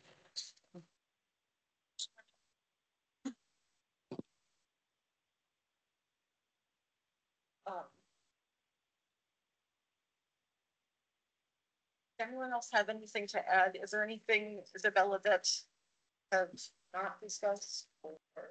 I can read or summarize just the 2 points that DEP is making. One was that the soil borings are, as conducted, are unable to define the exact limit of fill. Fill may be further south or north. The borings show filled wetlands as a natural muck, which would not typically be a transition area to the wetland border. Transition area from wetland to upland would be expected and is likely that the wetland border may be further. The appropriate restoration protocol would be to pull the fill back, starting at down gradient edge until buried upland soils are exposed. And then so that's, I guess, the first point about the soil report. And then the second point is that the Conservation Commission cannot permit fill to stay in place greater than 5,000 square feet. So replication is not the appropriate avenue, that you have to do restoration where the fill is. And that was their other point that they made. Yeah, my question was, you're talking about replication and not restoration, and the enforcement order required restoration. What's your legal basis and your factual basis for focusing on replication and not restoration? We believe that the current owner was responsible for filling no more than 4,600 square feet of fill. The investigations have indicated that there was additional historic fill. We don't know who did that. We don't know when it was done. It could very well have been pre-wetlands protection, pre-1972, for which I don't think we have any legal responsibility to remedy. It is likely, again, we have no personal knowledge regarding this. Our assumption based upon what the experts have seen out there is suggestive of historic agricultural activities. And with that said, in order, in good faith, to try and resolve the issue, proposing to do more than that. And there's a logical way of doing that on the site, which is to create new BVW to the north. And I'll defer to Scott and Sean why that area was chosen. I'm assuming that the hydrology in that area is appropriate to do that area. So that's what our focus was. We are restoring, the intention is to restore what we concede the owner is responsible, but we wish to do more than that, and in order to try and resolve this issue with finality. So that was our thinking. And if I could add, part of the reasons for doing it over there is it was more removed from the activity on the site. So if we were to restore in place, for lack of a better word, it would extend up into the site, into the areas where we're likely to have horses, where we're likely to have activity. This placed it in an area where it was more likely to stay protected. So it seemed and it was adjacent. It was connected. It included a portion of the historic wetland, and it was immediately adjacent to it. So for us, it was more of a what made the most sense. And Attorney North, we have not had a great deal of time to digest DEP's comments, and so Understood. That's I want to explain our thinking with respect to that. Again, we made a conscious decision of coming forward and working with the commission. We didn't appeal the enforcement order, and I think we've done everything that we're required to do under the enforcement order by stopping work, doing the investigation, proposing a restoration plan. Obviously, we can't perform the restoration work by the deadline in the EO, and we need to address that issue. I think what we're arguing now is the scope of the restoration plan. Are we now restoring its replication? Go ahead. And sorry, and acknowledge that you have done a lot of work and are cooperating, and you did not appeal the enforcement order, and that is all appreciated.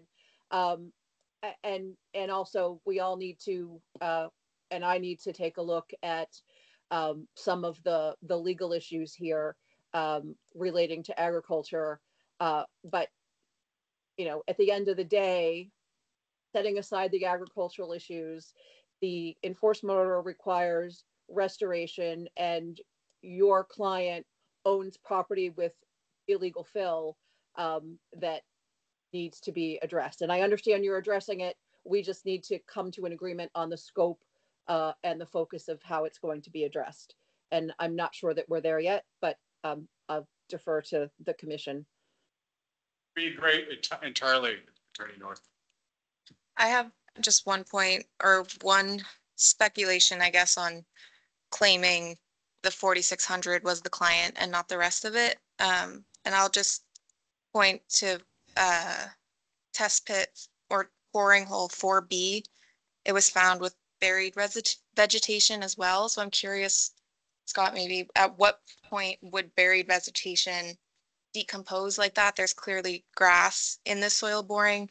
And I do think you might need to overlay it with that 4,600 line, but I think that boring hole is outside of that hay bale line that we were looking at before. So that would be a speculation that maybe the fill was before that hay bale line and then continued further. I mean, that's a reasonable observation. I think what it comes down to is we just need more information. That's what's soil. I don't want to say borings because I think that DEP is suggesting something else. I don't have the. Do you understand what DEP is asking for? Yeah, let me just read it one more quick. Read it one more quick time. I can't attest to that, so I just. She mentioned borings. We haven't been in touch with DEP. We don't know what they were told with respect to the site. We don't know what DEP knows with respect to the historic activities. I've reached out to DEP just with technical assistance. So they helped draft the EO in the beginning. So they have the background information I've provided you and you provided me. And then I sent them the submittals that you got just to get their comments there. But they're only providing technical assistance. No, thank you. And at some point, we'd love to know with whom you're interacting with at DEP. So it's a small community. We all want to know. And I'd like one point of clarification, because, you know, part of this might be my fault, right? Because, you know, to our conversation earlier, I mix up restoration, mitigation, replication, sort of in the same general concept. So there's nothing in the Wetlands Protection Act that says we have to restore the wetland. The only thing that makes us restore the wetlands is the choice of phraseology used in the EO, in that you use the term restore. We've had conversations since day one that always contemplated, and we even talked about it at public hearings, talked about replicating in other areas that weren't the actual area that the impact was perceived to be, even going back to the 4,600 square feet. So to the extent that that is a self-imposed criteria, the restoration versus replication, I'd like to know that, because everything we've had discussing the matter to date always contemplated, you know, a replication somewhere else, not just restoration exactly. I know we had conversations about it, but we were clearly intending on doing that from day one. So I think the difference is that Can I address that? Yeah. Yeah. Go ahead, Isabella. Sorry. I was going to say the difference is you were talking about 4,600 square feet before, and now you're talking about 14,000 square feet. And as Isabella, I'm sure, was going to say, under the performance standards, the Concom can only allow 5,000 square feet of fill to remain in place. So you've got 9,000 square feet of fill that has to be addressed in a different way. And again, I understand that this is new to everybody, and perhaps we need to have a further discussion at a subsequent meeting. Yeah. John, one other question I have is, the first I've heard of additional replication. From what I was to understand, you guys were only proposing a 1-to-1 replication. Initially, we were proposing a 1.5, 1.6 to 1 or something on that when we were at 4,600. Yeah. Now we're at a 1-to-1. Yes. And the only confusion was when Scott missed the 1 in front of the 4. So we're showing 14,000 square feet of historic impact, 14,000 square feet of replication. I mean, there's like literally 4 square feet bigger, right? But it's the same number. The idea we're saying is that we're taking responsibility for all of what we've determined to be the historic fill line. In exchange, we're just looking to match it with the replication. Right, so there is no additional, it's 1-to-1. Yeah, at current, I mean, this is a discussion and a negotiation, right? Yeah, Adam's been through this a lot, I've been through this a lot, you know, eventually this is gonna come down to 2 parties agreeing on what's the best course of action.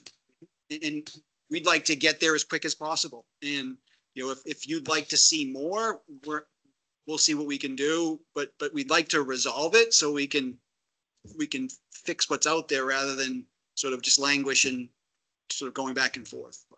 Okay. You know, that's our goal is to reach an equitable conclusion where we go out there, create some cool open space and create some really good wetlands to replace what had been lost. Does the commission feel like if they did a few more borings and just in a few key locations, that might answer some of those questions? Or give us more information? I really would like to see on the opposite side of the barn and maybe a few up where, you know, 1 through 6 is.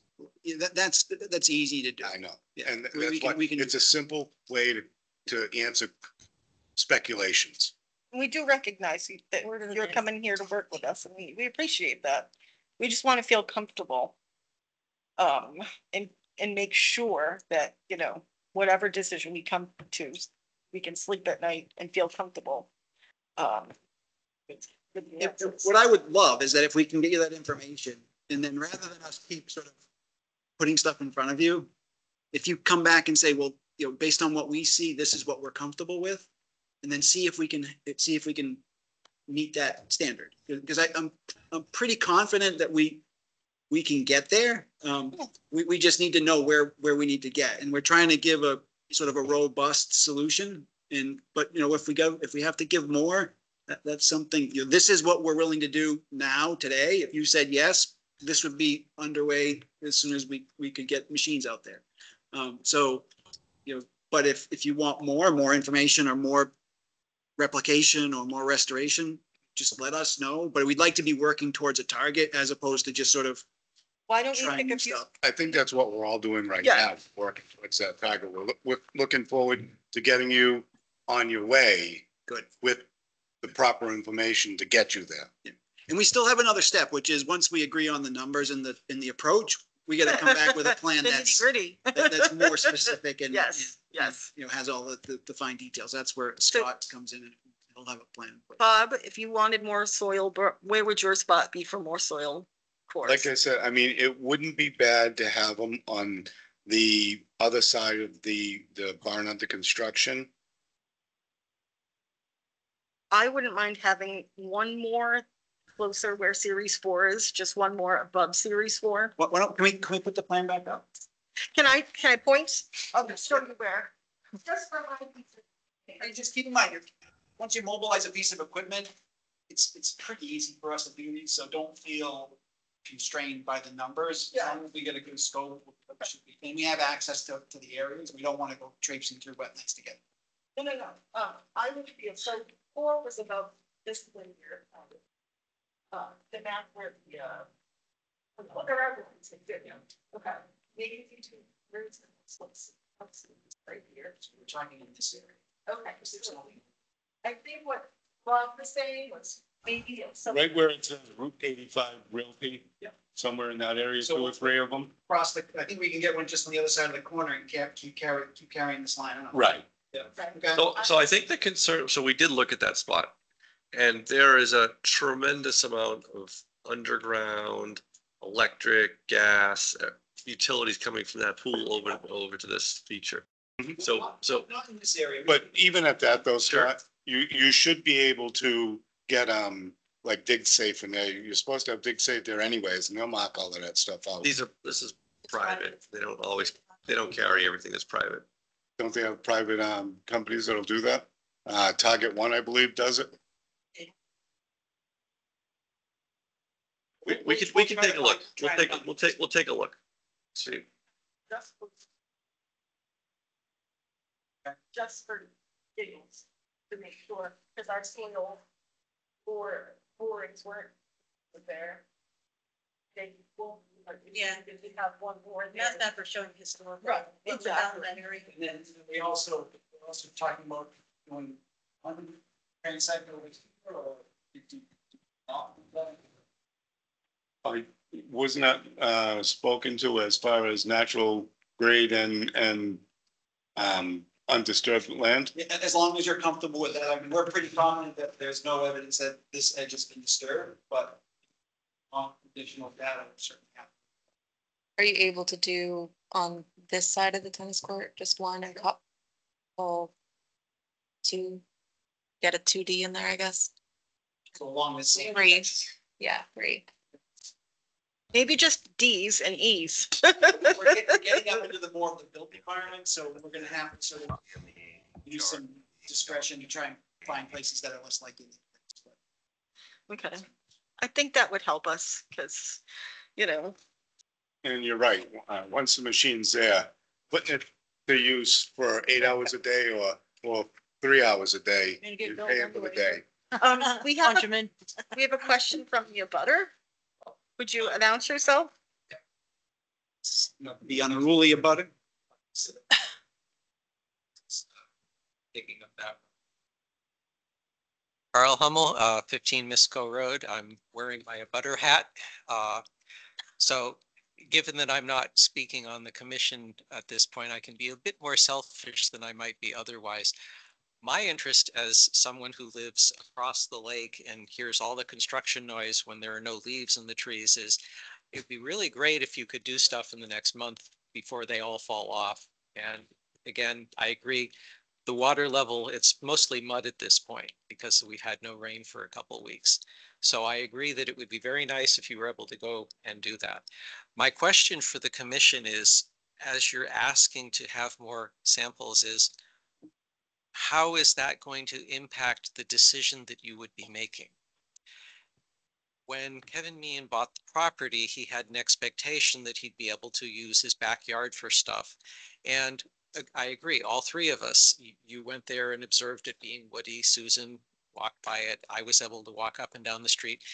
And the backyard was not a swamp. It was, dirt, whatnot. So when Mr. Meehan bought the property, he had an expectation he'd be able to do stuff. Now, at some point, somebody went in there, and we're not going to speculate who, and they did fill in 4,000 some odd feet that they shouldn't have, that they should have come to the commission for and said, no, you're within 25 feet, 50 feet, 100 feet. The question is, before that happened, when they set up the line of hay bales farther up and demonstrated that they were out, the hay bales were outside the 100-foot buffer from the existing one, Kevin had an expectation that he'd be able to use the lawn up there. So my question for the commission is, now they're coming back and saying, okay, we're admitting they want to do replication, restoration, mitigation of 14,000 square feet. If they come back and do more core samples, how much more would you ask for him to not have in his backyard anymore? Or do you think that 14,000 square feet is enough and their plan to remove some of the stuff up on the northern part near where the school is and turning that back into swamp, is that enough of a mitigation? My concern is that you don't want to have the owner feel like you're trying to take his lawn away, that you're trying to remove his ability to use the property in the way that he expected he would be able to use it when he bought the property, because a previous owner went in and did things. And again, the Davenport farm was active in the 40s, 50s, 60s. So there's no way of knowing how far back somebody went in, and it may have been before 1972. And I'd like to have the property finished so Mr. Meehan can use it, and then it's not vacant at the end of the street. So as I'm saying, this is my selfish perspective. I would hope that you could, come to some kind of conclusion. And if you really need core samples, ask yourself, how will the core sample information change your opinion of what you would want having done on the site? That's my 2 cents on this.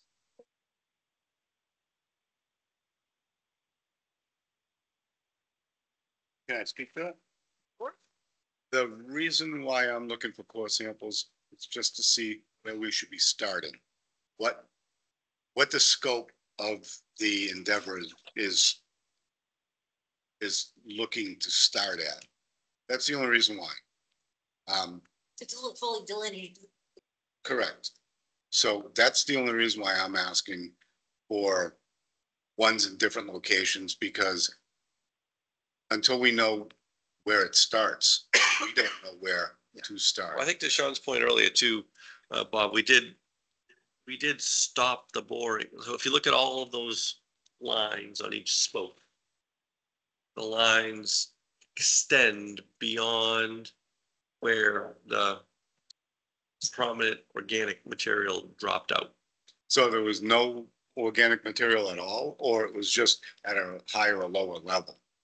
So if you look at the probes, there were thick O layers, organic layers, directly underlaying the fill. All of those boring locations are captured within the red. That's what dictated that red dash line. Right. So anything that may be an organic layer that doesn't have fill on it, you're saying is or organic as in a thick layer of decomposing leaves or material. like swamp material. Yeah, not organic as in virgin. Right. No, I understand that.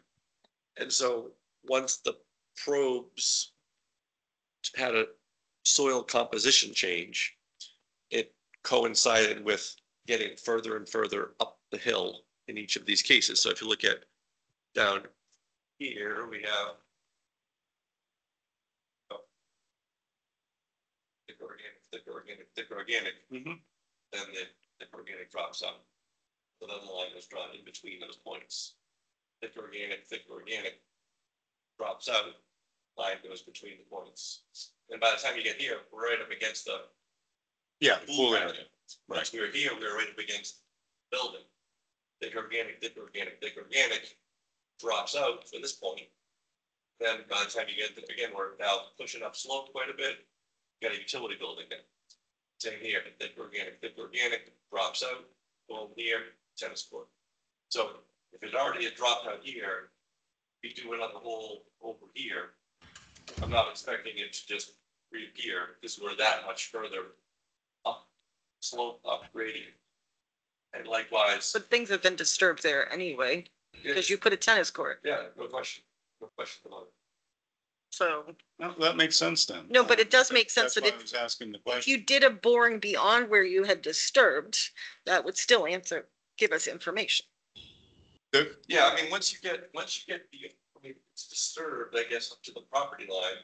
And once you get up into here, we're way up in elevation 473 up on this, and we're into this neighbor's backyard. So it's very clearly upland condition backyard. And once you get to this, there's a shrub line over here. There's no indication off-site that direction if there's a wetland. And actually in that area, that tennis court is constructed in a cut. So there's a retaining wall. I don't know if you remember, but there, you come from the baseball field, across the fence, there's a small retaining wall. There's a 2 foot of cut in that area. So that You're talking about right here. yeah, there's a retaining wall right there that steps down where the grade was cut to establish the grade for the tennis court. That's why I was asking. There's a hill over here. Then if you go this way, once you get to the other side of this barn, you're at Misco. And then beyond Misco, there's no wetlands on the other side of the street right there that suggests that we were coming across. Well, the reason why I was asking about the elevations is it looks like you're hugging the looks like what, C line as opposed to D line. It's more favorable to C than D. It's not a middle line. Wasn't that based on like the thickness too of the layers that you were seeing and how we sort of Right, which speaks to elevation. Yeah, I mean, we had to draw the line somewhere. Right. So no, I understand. Yeah, right. At some point, there's a little bit of guesswork involved in this for sure. Short of digging a trench. And frankly, if it was a tenable scenario forward, if we wanted to say let's just say it's 17,500 square feet and we'll mitigate or replicate for that. You know, if you want to have that conversation, we can drive this to closure that way rather than sort of try to poke at the edges and try to sort of figure out exactly what it is. To me, it's a much more effective use of my time and Scott's time if we just say, okay, well, given the anxiety that we have, we can satisfy that anxiety by increasing the replication area by 20%. And then that would capture any of that concern. I think we could come back with a solution. Yeah, it's probably going to hurt a little bit. We'll probably lose some of the tennis court, but we're motivated to get this done. If we can make that decision now, then we're now doing productive work instead of not so much productive work. That does make more sense. Right. So if we're at 14,423 right now, and we just said, okay, let's just say it's 20% more, again, setting the legal stuff aside, whether we can or cannot do it. I'd like to have marching orders coming out of here. If we could say we'll do 17,000 square feet of replication instead of 14,400 in a manner as we currently propose, would the commission accept that, provided that the attorneys can make sure it's within your realm of authorization? Now, I would. Is that in our realm of authorization though, Isabella? I think you would need to do just a few more borings of the ones we went over, kind of to confirm how far out, because again, we get back to the issue of fill left in place is not permittable by the commission. So you need more proactive. I see a path forward, and we're going to talk about that issue. Again, I've had another 3 hours to think about it, but we will address that issue. We understand that that's a concern of DE. Annoying abutter, do you have a question? Hey, that's not respectful. So you know what? I lost my turn. This is for. Yeah, I think, Isabella, we're gonna have Attorney Brodsky will do some work and some thought, and we'll have some additional conversations about what makes sense from a legal perspective here and what can be done and what can't be done. That sounds like delay 2 weeks while the attorneys put their heads together and come up with something and solves the problem. The second issue is, do you feel the need to have core samples, and could they get done results back in 2 weeks? And if the commission feels that they need that to get I don't know. Everybody's so busy right now, so it's like I'd have to check. We'll do everything we can, but it's going to be. We're going to have time to process it, and before we put it in front of you, we got to make sure we've got an informed opinion as to what they mean. And I'm not confident that 4 core samples are going to provide more. What's that again? You heard my input. Well, yeah, I'm not confident that they're going to produce more useful results than what we had. You know, there's. Worst case, we find some more historic filled wetlands that someone else filled, for which to me it's not responsible. I mean, I'm trying to distill it down. In your opinion, he's not responsible, Attorney Brodsky. That's correct. Not subject to any enforcement order when he purchased the property, and more likely than not, maybe pre-Wetlands Protection Act. So, and I'm going to throw out just a suggestion. I can be vetoed on it in a moment. In the interest of time and trying to wrap this up, would it be beneficial to ask for a 3-minute recess that we could just talk briefly in the hallway? You have to ask the chair. Yeah. Sure. Okay. I don't know if there's a quiet place in this building. Yeah, good timing.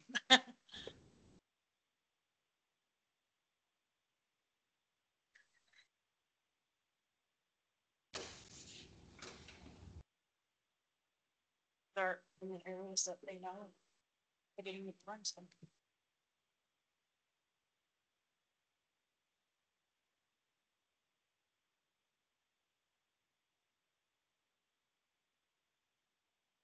Attorney Karas, Yes. do you have a suggestion on whether or not we continue this until 2 weeks from now, or What are your Yes. thoughts? I think that, I know that I need some time to give you some, now that I have a clearer understanding of the issues, and it was very helpful to be here tonight and to hear all of the discussion. I need to be able to give you some solid legal advice about what your options are to move forward. And I'm going to need a little bit of time because I'm on trial next week. So I'm not going to be able to really delve into this until the week of the 23rd. And your next meeting would be on the 26th. 26th. So my question is, at this point, would it be your recommendation when the applicants come back from recess that we suggest a continuance until you have time to mull over all the information and then convene after that? Yes. Do you want and 2 or 4 weeks then? I hate to make you go out 4 weeks, and let me just look at my calendar too. You meet on Thursdays, Correct. and so the 26th and then the 10th. I really don't want you to go as long as the 10th. And then after that, I'm in town meetings on Thursday nights for probably into early November. So why don't we try to, why don't we schedule a next meeting for, I have a conflict anyway on the 26th. I have a ZBA meeting in another community I have to be at. I can't, I have to be there for that. Would you be able to send us some comments if you can't attend? Absolutely. Yep. I can send you some comments and, maybe, maybe there's an opportunity for a short, I don't know if we're really, maybe there's an opportunity for a short meeting with just myself and the council and the commission at some point. Taking my hat off. I'm taking my hat off and speaking as chair. If necessary, we will schedule an off-cycle meeting. Yeah. So yes, I will absolutely send you comments. I would like to have the benefit of, yes. So we'll figure that out. So you're thinking maybe have some conversation with the council and yeah, okay, that makes sense. Yeah. Yep. I need to read a couple of things, including the case that he referenced. But some other things as well. So. And then from what I'm hearing is if we need an October 3rd meeting, that may be possible. Yep, it's Rosh Hashanah. I don't know if that makes a difference for other people. But 10/3 is also possible. I would hate to go much beyond that. So yeah, I recommend you continue to the 26th. I'll get you some thoughts before then. And we'll go from there. And maybe you can have conversation with the other council. Yeah, that'd be great. That'd be great. Yep, Adam and I know each other well. Okay. We've been working together for forever. Good. I think that would be really helpful. I think that works out good for everybody because if we have a clear path forward, then everybody wins. Yep. Okay, now they're just gonna come back. Yeah. So. Okay. All right, their 3 minutes are up.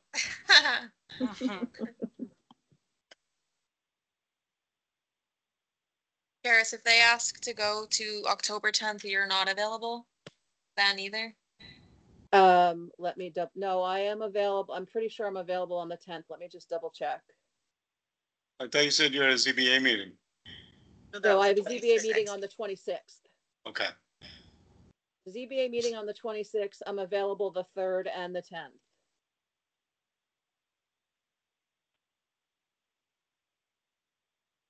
And then after the 10th, I will be unavailable for probably the next 3 Thursdays.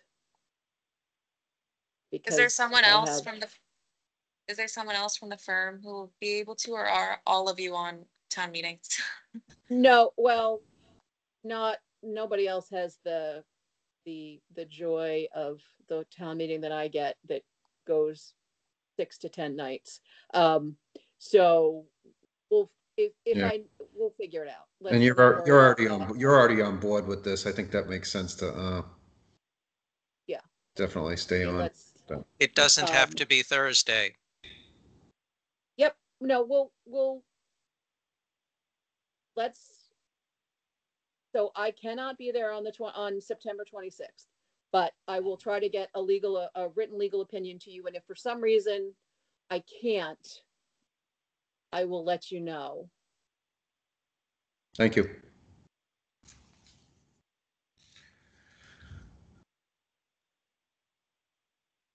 That keeps everything moving, so that's good. Yeah, I want to keep you moving forward. I think it's important for abutters who don't want to, be disturbed by loud equipment. Well, I'll just point out that they can't do replication in the dead of winter. They can't plant trees in the dead of winter, so No. it would be pushed to next spring, not winter. I would like to say on the additional borings, Bob, that you're referring to, we did a site walk out there and they did explain how they were going to graduate up gradient and determine, where they would work out of whatever fill was placed. But I would say that, on some of that area, you could almost drill anywhere and find some hydric soils down there because it's been such a long historic farm. That's my opinion on that anyway.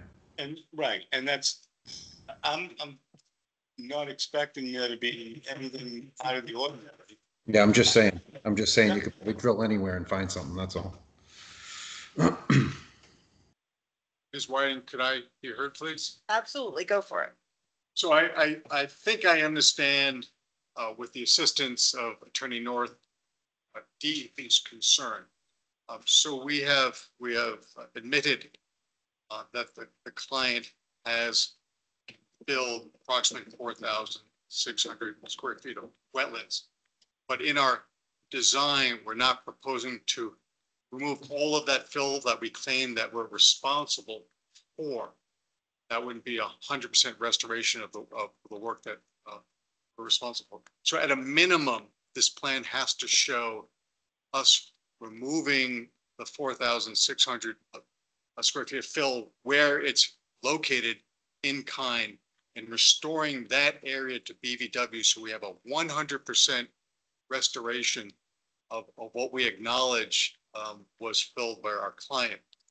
With respect to the historic fill, I think I'm concerned, and I was perhaps a little bit too candid, that we'll be sort of chasing our tails on that.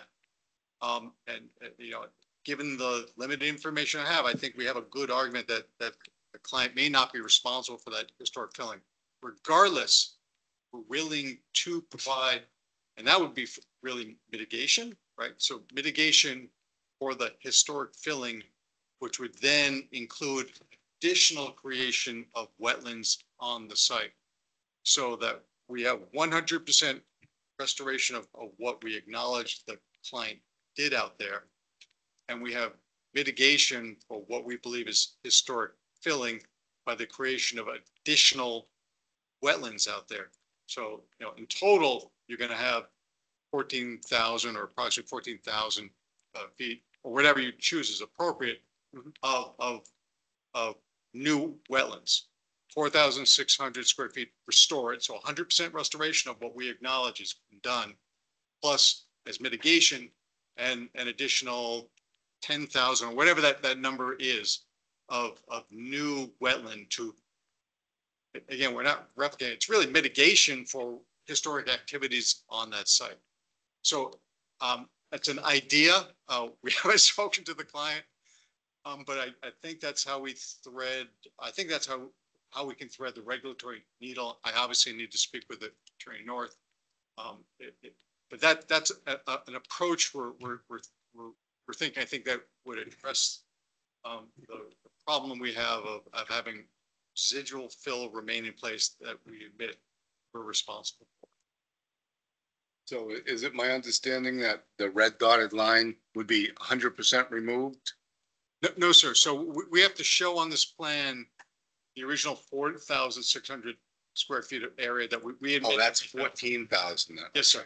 So that, we got to put that on the plan. We got to pull all of that material out, and we got to give you a complete wetland restoration of that area. Right. Then the difference between that area and the line area, the 14,000, Right. that approximately You would 10,000. prefer to move somewhere else? We prefer to move somewhere else because we're not conceding that we're responsible for it, but we're mitigating for that historic alteration that occurred. I don't think there's any dispute, given the observations that the commission made, that was before Mr. Meehan bought the property. And again, I can perhaps argue with Attorney North as to who's responsible for that historic fill. We're not aware of any fire enforcement action concerning it, so no one was ever on notice. But at least as a concept, I think that threads the regulatory needle going forward. And if that's something the commission is interested in pursuing, we can certainly run with that. Can I make a suggestion? Yes, sir. That we continue this until at least the 26th, let you and council speak, come up with comments and present them at the 26th meeting, and therefore then we'll have more understanding of the legal side of this. Happy to do obviously whatever the commission wishes us to do under the circumstances. I think that could be a doable plan. I don't know, again, I can't speak to any of the legalities or our laws, our WPA laws. I think that's gonna have to be, That's why I'm suggesting. Yeah. I mean, Yes, sir. I'm going to make a motion that we continue until We September don't need 20th. motion because it's not a hearing. Then I'm going to make a suggestion that Did you reach resolution on the need for the additional investigation work?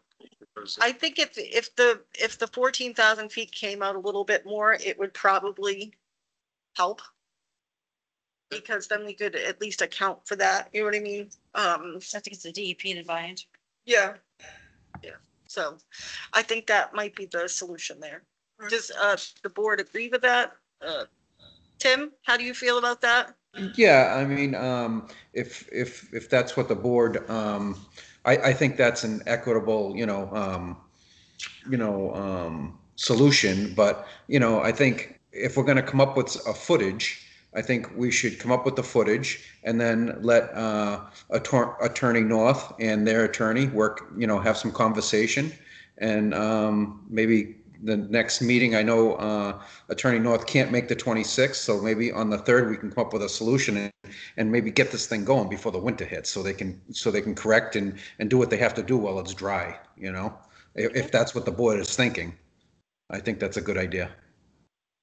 Yeah, Bob, are you okay with that? we have a question in the audience. Oh, okay. My question is in terms of the public hearing, will there be notice to the abutters of any proposed solution when we actually send people to in? No public hearing is required under an enforcement order. Okay. Correct. The expectation is that once we finish with the work, we will have a new wetland line that we'll have to delineate.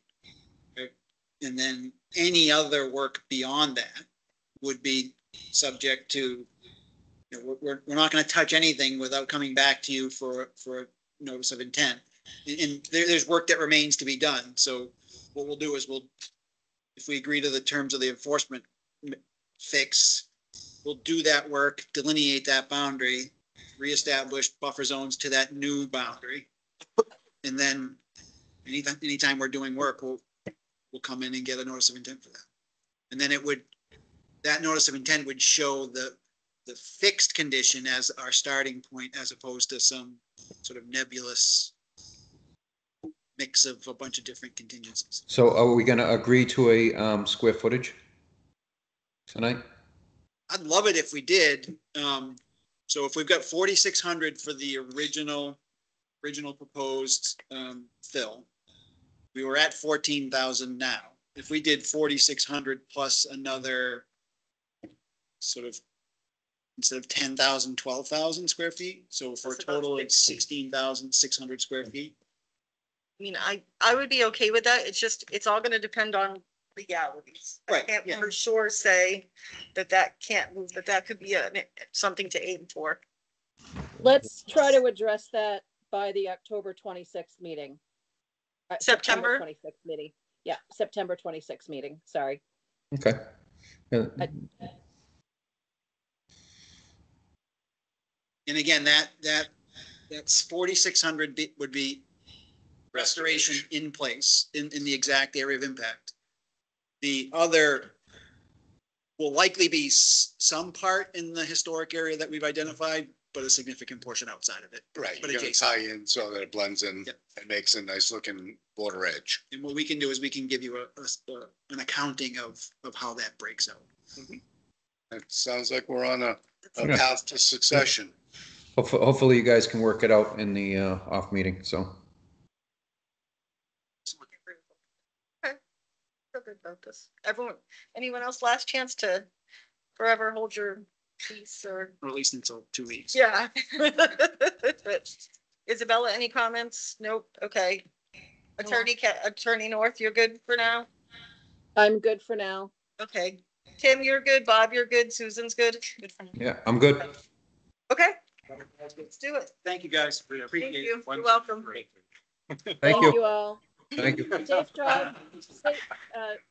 Safe drive back to Do the you wanna South just Shore, continue Attorney that?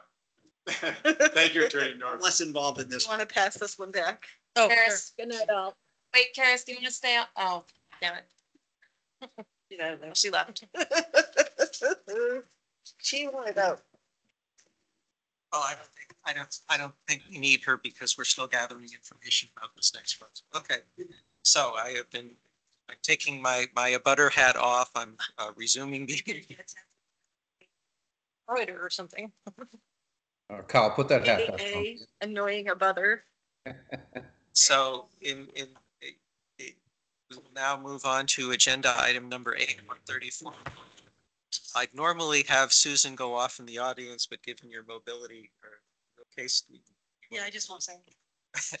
Well, you can put a hat on, you can borrow my abutter hat. All right, so enforcement order issued April 24th, review and nope, that's the wrong one. 133 North, review and discuss activity that may be in violation of the WPA and Mendon Wetland Protection Bylaw. So, get away. Thank you, Chair Homewood. Good evening again. My name is Adam Brodsky. I'm an environmental attorney representing Route 85 Realty Corp. Again, so the record is complete. I'm here with Sean Reardon, our professional engineer from Tetra Tech, as well as Scott Goddard, our professional wetland scientist from Goddard Consulting. And very briefly, since we last spoke with you regarding this matter, we were able to get an existing conditions plan surveyed in place, which we need as our baseline for doing the historic research related to this. And this is an active agricultural use, and again, part of the historic agricultural farm activities for decades. So now that we understand the boundaries of the property, we need additional time to go through and do essentially what we were able to do with this site, which is to review all of the historical information. I want to delineate in this case the limits of land agricultural use, and then we can have a conversation regarding the activities within those boundaries. So unless there's additional information, we'd ask that this matter also be continued so we can continue that work, please. Could you say again what has already taken place? Is some kind of surveying? Yes, yes. So we didn't have survey control over this property. We now have survey control. So we have a surveyed existing conditions plan. What does survey control mean? Is that jargon? So on 134, we had a project, and so there was a working boundary understanding of what the project boundary was, where our property limits were. what the topography was, where the wetlands were. In this case, we started from scratch. Okay. So our first order of business was, okay, get a reliable topographic plan of the entire parcel. So we understand where our property boundaries lie in the relative elevations of everything out there. I mean, as you know, that's a pretty steep sloping site. So any delineation or discussion of wetlands along a slope is, we got to understand all the topography explicitly. So we had a professional surveyor go out there and do a complete property survey and a complete topographic survey. We just got that back last week. It takes weeks, if not months, to get surveyors to complete this work. So it was ordered immediately and we just got it. And so what do you expect the next step to be before you're able to come back with a packet for us to review? I mean, I've been to the site, I've looked at the site. We haven't done an existing conditions wetland delineation out there, so that might be a next step.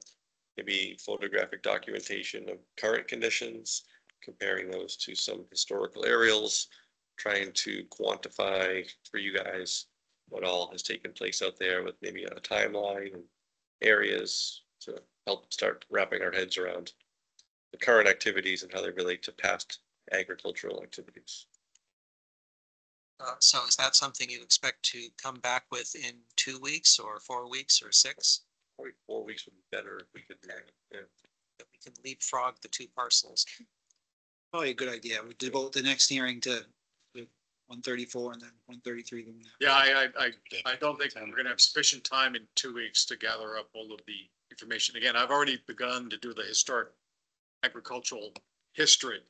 And again, there's a lot more direct information running that side of the street. Because that's where the barn was and they were actively, More recently actively farming, that's right. I did a lot of research on the Davenport farm before I bought my parcel, and yes, the area on my side of Misco Avenue going up Misco Hill was basically mostly fallow pasture, passive kind of, whereas on the other side is where they were doing the active planting. At what point do you think you would be comfortable having us do a site walk and review? You said you had an existing survey plan for us to look at that. Yeah, I think anytime this fall is a good time to do it, and within the next few weeks, prior to the next meeting, I think it makes a lot of sense. So anytime within the next, say, 3 to 4 weeks, you guys want to do it. Is the field hayed? Is it tall grass or? It's blueberries. Oh, it's blueberries? All blueberry bushes. Oh, I haven't been on the site yet. Mm-hmm. So it sounds like the week before our October meeting is October something. Yeah. So it sounds like Wednesday, October 9th, Thursday, October 10th would be a good time to schedule a site walk. That makes sense. Sure. It would be helpful if you could present us whatever documentation you have in terms of your existing plot plan and that way we have something to look at as we're going around. Yeah, you will show us, here's where you think the historic buildings are, here's where the stone wall is or was not, and abutting the properties and whatnot. I think that makes perfect sense. Do we want to land the plane on that date and time now, or just do we want to convene on that as it gets closer? I would suggest, we're coming into the rainy season. We might want to pick up a day. Well, we could do Wednesday the 9th at 10 and just say that, and then if schedules change. We can pull it in if it looks like it's a hurricane coming, or fit to Thursday. Okay. And hopefully, the other question is if you would be welcome to have Susan as an abutter as opposed to a commissioner attending that sidewalk. You're looking at me. I'm not sure I'm the right person to look Well, at that question. The 3 of you. The same way you extended me the courtesy of looking at 134 if she. I can't foresee any objections to that. Okay. Whether she can make it or not, we might have to make special accommodations. There's no blueberries left. So that'll give you a chance to get a bit more. That's a bummer. Going down the hill. So is this, what's the date?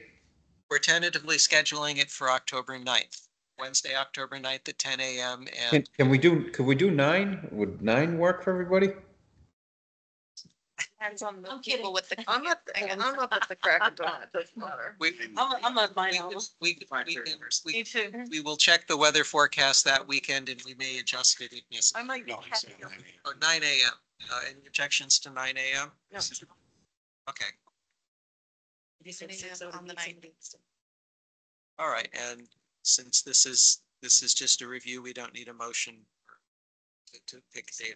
I will point out one just point of observation for that site is we have Muddy Brook that runs along the back there. And it is dry right now. Very. And we're not, it's mapped as a perennial stream. We are documenting it just for that purpose. But if the commission wanted a chance to see it dry, I could take a walk with Isabella out there now so that you've been able to put eyes on it. I think that could be a useful exercise because we're going to have the photos and stuff and have that discussion, I'm sure, at some point, but it's useful in that window of opportunity. Yeah. Before the rainy season starts up again. The swamp 134 is got mud there instead of standing water. There's a pool going over between our two parcels, but going down towards the school, it's mud at this point because the water levels. All our rivers are dry here right now. But yeah, I think I think Western. Some areas that have some drought conditions. Yep. We're not in- Lots of perennial. And if it was so high, so is the water, the reservoirs. But maybe if you want to see that, just let me know. We can take a look. Okay, You can let, are you here? yeah. We'll make it work. You can just email me. Okay, so I think that concludes discussion. Thank you very much. Thank you, guys. Thanks for the time. Look forward to seeing you as in a butter in 2 weeks and getting other people on that part of the country. Thanks, guys. Thank Have a you. good one. Good night.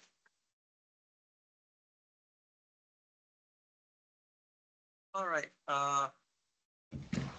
Zoom, so we can finish by 10. Agenda item 10, 23 Cape Road, DEP 218-0838. Review the site visit report from August 28th after a complaint from an abutter with silt in water. So Isabella? Have you all seen my site visit report or do you want me to pull it up?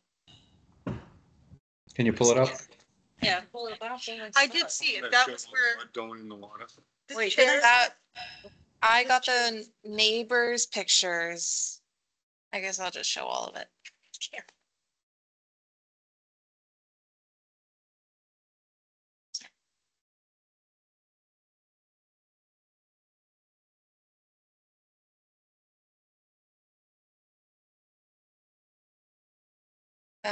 So I got a complaint from an abutter, You late speaks. 2 or 3 weeks ago. And they documented, the Mill These are the River, Pictures that looked really bad, right? yeah, Brown muddy water. Yep. the Mill River running pretty muddy. What street? This is 23 Cape Road. Let's see. It's the warehouse project. The abutter was Talbot Street. Yeah, in Gasco. It's happened before too. It has happened I before. went to first sidewalk. So Gasco sold the property, right? It's not Gasco anymore? It's owned by Blue Water, yes. Yeah, okay. All right. Planning board's looking at another warehouse at 23 Cape Road now, Hold on a second. right next to it.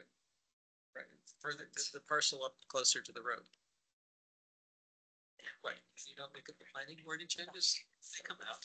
We're not moving. Sometimes they You do. might have a small ski slope on it, but. Yeah, exactly. So here, these are the photos I received by the abutter. And it is Follow the yellow brick road. definitely silty. Wow. But there has been several times in the past few years when the river has looked like this. I think the question is, where is it coming from? Yeah, That's exactly. that's what Isabella's sidewalk. I have a theory. Right. I have a couple theories as well. So 2 things. One, that Monday, Hopedale broke a beaver dam by the airport. And so that could have released silt.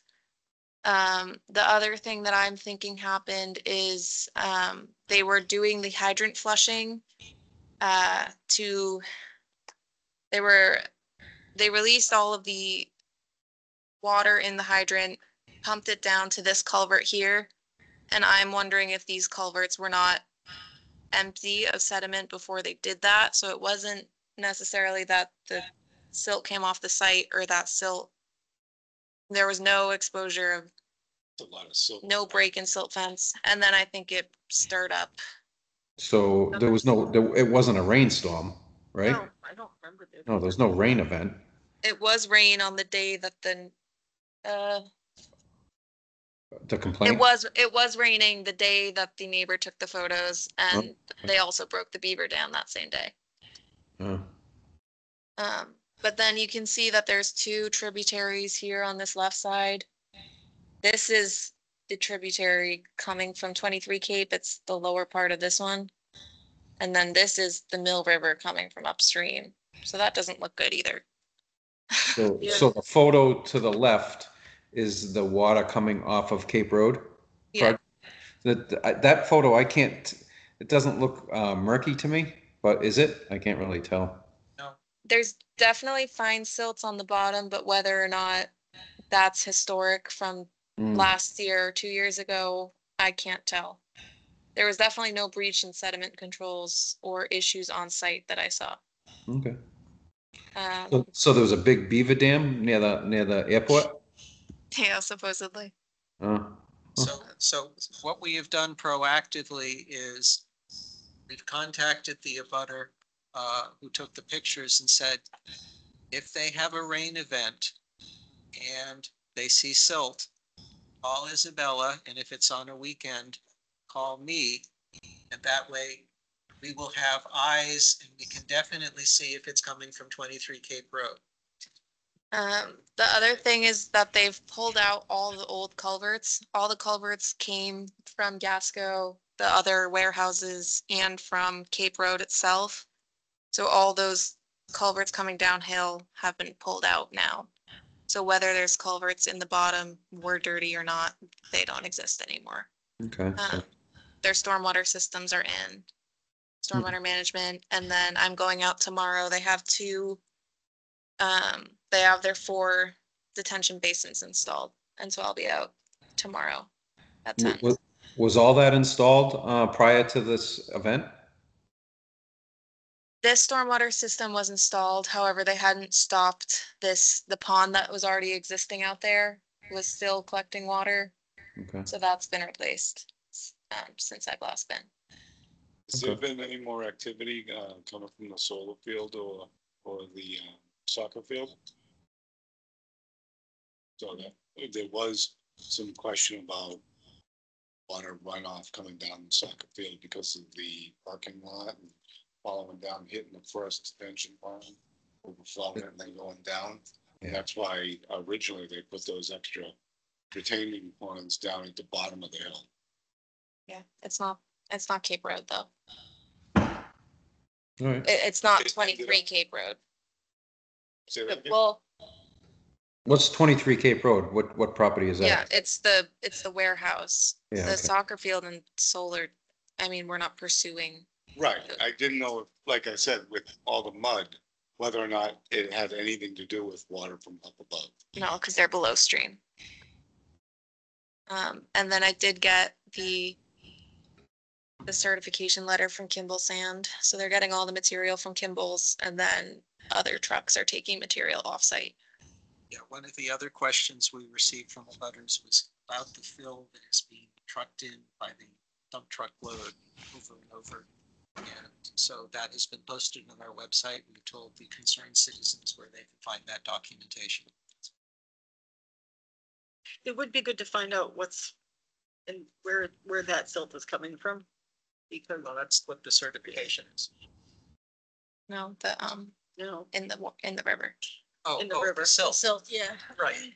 Yes, and if we can determine that it's not 23 Cape Road, then I sick Isabella and say, Isabella, please start working your way upstream and see whether it's coming from the airport or other butters. So the other thing that we need to rule out is every time there's a rain event, the existing siltation that was there from a couple years ago is going to start flushing out down the river. And was that supposed to get cleaned out, but it isn't now? We're going to eventually, at some point, get a replication, have them come back with what their proposal is to do about it. Just Blue Water or? Now that Blue Water owns the property, they sort of, since we did not attach anything to the registry of deeds, it fell through the cracks. They thought the previous owner had done it and didn't realize that the previous owner hadn't done it until we went and told them that. So they at some point catch up with them and ask them what they're planning on. These are the 4 detention ponds that have been constructed now. And so all these culverts that used to go down.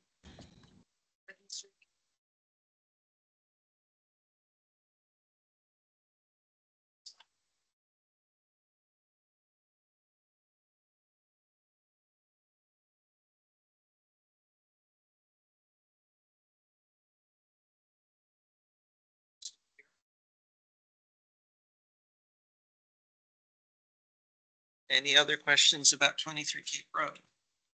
Okay, now the things we had sidewalks about this morning. Agenda item 11, COC request for 73 Blackstone, 73 Blackstone, DEP 2180839. We did the site report, site visit, and to speed things up, I will speak from the chair the way I usually would. My recommendation is that we give this a partial because the grass hasn't grown in yet. That we say that they have to come back in the spring for summer to demonstrate that they have sufficient ground cover. There's also the bank that's, they built a 1-to-1 slope on top of a pre-existing stone wall and it's starting to cave in. And there's also a couple places where we talked about having them put riprap in at the outfall of their French drains from the gutters and the foundation. They agreed to that. Bob, Isabella, you have anything to add? Okay. Nope. It was, the site was, other than that, was in good shape. Yep. Okay, and they are going to be, they are aware that some of their siltation and hay barriers, they have plastic in it. I made a point of saying the hay gets to stay, but you have to pull out the plastic twine that was around the hay bales. And the builder was speaking to the contractor specifically saying that that needed to come out. So we will be able to follow up on that next spring when we review the partial. All right, so motion time. I make a motion to issue partial certificate of compliance for 73 Blackstone Street, DEP number 218-0829. Is there a second? A second. Roll call. Tim? Tim, I. Bye-bye.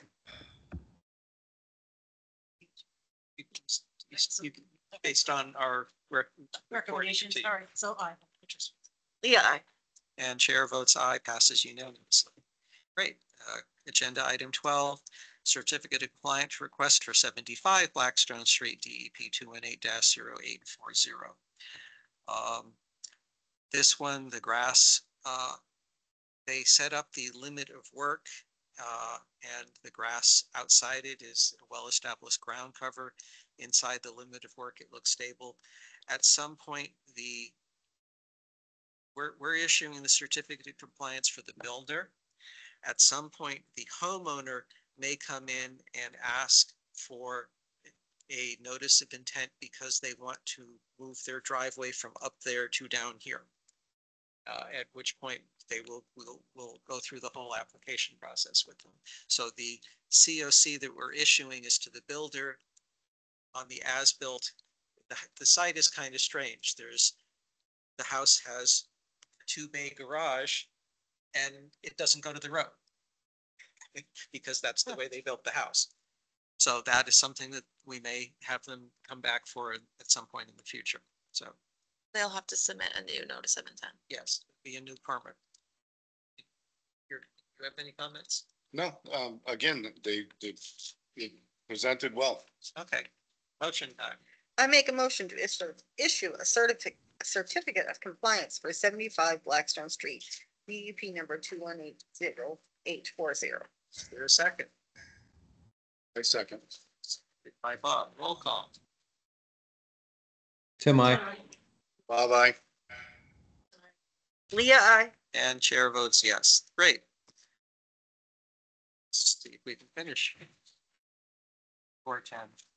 Agenda item 13, partial certificate of compliance request for 3 Freeman Place, DEP 218-0570. This is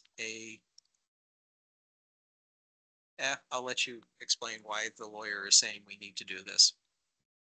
This is a partial COC request because they're selling the house and the subdivision for Freeman or Park Place. OOC has not been closed. The property doesn't have wetlands on it. So they just need the partial to be able to sell the house. This is the as-built plan. As you can see, it's from 2006. I don't know if Tim remembers why there's not closed, but What's the address on this one? this is Freeman Place or Park Place development. Oh, yeah, yeah. I don't know if you know the developer. So the Mike developer. Mike Curtola. Curatola, yeah.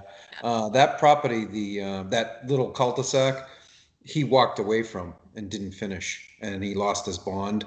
So it doesn't surprise me that they didn't get a certificate of compliance, but I mean, I think the thing is, I mean, how old is it now? It's probably, is it 10 years old or more?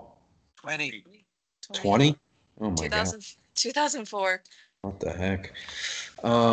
Yeah, so I mean, I didn't go out there to look at this. Did you guys go out there this morning or whatever?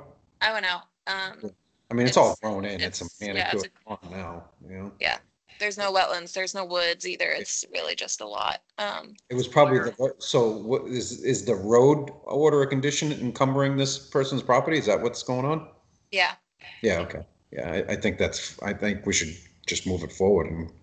If the lawyer thinks it'll help, then let's help the homeowner. I think it's fine to issue the partial for her and get her closed, but I don't know if I should try to find, I don't know how I would close the 2004 permit or just leave it, I guess. We wait for someone to come to us, or the town says they're going to accept the road and ask us to do the road is accepted though. Yeah, the road's accepted. So why can't we close the total order? The other one? He hasn't requested it. Oh, I don't know. I mean, if we know he's not going to. If we know it's open, why don't we close it? Because it's going to affect another homeowner at some point. But I don't know. Whatever the board thinks. We'll add that. Do that later though. I'll add that to your backlog. Might be Things a question when you that get can around ask, to it. Attorney North. That'll be on the very bottom of her list. All right. Any other comments or questions? I'll entertain a motion. I make a motion to issue a partial certificate of compliance for 3 Freeman Place, DEP number 218-0570. Is there a second? I'll second. Great. Roll call. Tim, I. Bob, I. Sue, I. Leah, I. Chair, I. Passes unanimously. All right. 14, agenda item 14, the Maple Farm Wildlife Preserve, otherwise known as the Vandersloot property. Review the baseline documentation report for the conservation restriction. I looked through the 140 or so pages. It's a very nice document describing exactly lots and lots of photographs and nice. They had a professional bird watcher come in and categorize 70 or so species of birds. That's one of the nice things. That's how comprehensive this thing is. And that was old that the Vandersloots had done in the 2000s. Yeah. Because they were trying to protect it. Right. They've been trying to protect this property for 25 years. Yep. So this is we don't have to do any action with it. It will be useful when we go out with Metacom it and do a site walk once a year and look at. So that's the purpose of the baseline document. All right, updates, Chair. Not at 10 of 10, I don't. Lake Nipmuc Task Force. We heard from that there's going to be a meeting. Talk about something in 2 weeks. Yeah, they're looking to get some relief for loosestrife eradication. So if you work, And they're concerned with the height of the lake. Yep. The lake is at a very low. we need a few hurricanes. So, so work with Isabella on coming up with the wording of the agenda item and exactly what we're going to be talking about. And if we're going to think about allocating any money to make sure that's written in the agenda. Peter's not here. I know the land use committee met and we'll hear from them about it next time. We do have 2 new applications for next meeting. It's going to be 14 Lundvall Drive. They recently went through ZBA, and then Lundvall. Oh, okay, sorry. And then 13B Asylum Street, they are reapplying because they don't have an order of conditions. Is that's where they just cut in for the new road? And so what does that mean? They need to reapply because they don't have an order of conditions. So they just cut that road? They thought they had it. They got approval from the commission. The commission failed to issue an order. Another one. Okay, so we have to catch up on the paperwork. What's the status of the especially since it's priority municipal well project? They cleared the trees this week. They had police detail for all the work going in and all the work coming out. Everything's down. They pulled out all the equipment this afternoon. I believe next week they start the pump test. Okay. Any other questions? Are you ready? Are you comfortable with the minutes, or do you want to have us review them and then approve them? I didn't share them with you all to review, so okay, I would we'll wait. put it off for 2 weeks then. All right, so passing by 16, 17, anybody want a verbal for the next couple of minutes? Good and welfare for the commission. Okay. Items not anticipated. Agenda 19, I'm willing to entertain a motion. I make a motion that we adjourn the meeting. Second. And seconded, all in roll call vote. No, I think we should stay for another half hour or so, just to, go over some stuff, more stuff, No, sorry, no discussion. Bye-bye. Leah, aye. Okay, chair votes yes because he wants to get home, so contested vote denied. Fine. Yeah, that's. See you in 2 weeks. Tim, do you want to come in and sign Yeah, I them can. again? I can, sure. I'll leave them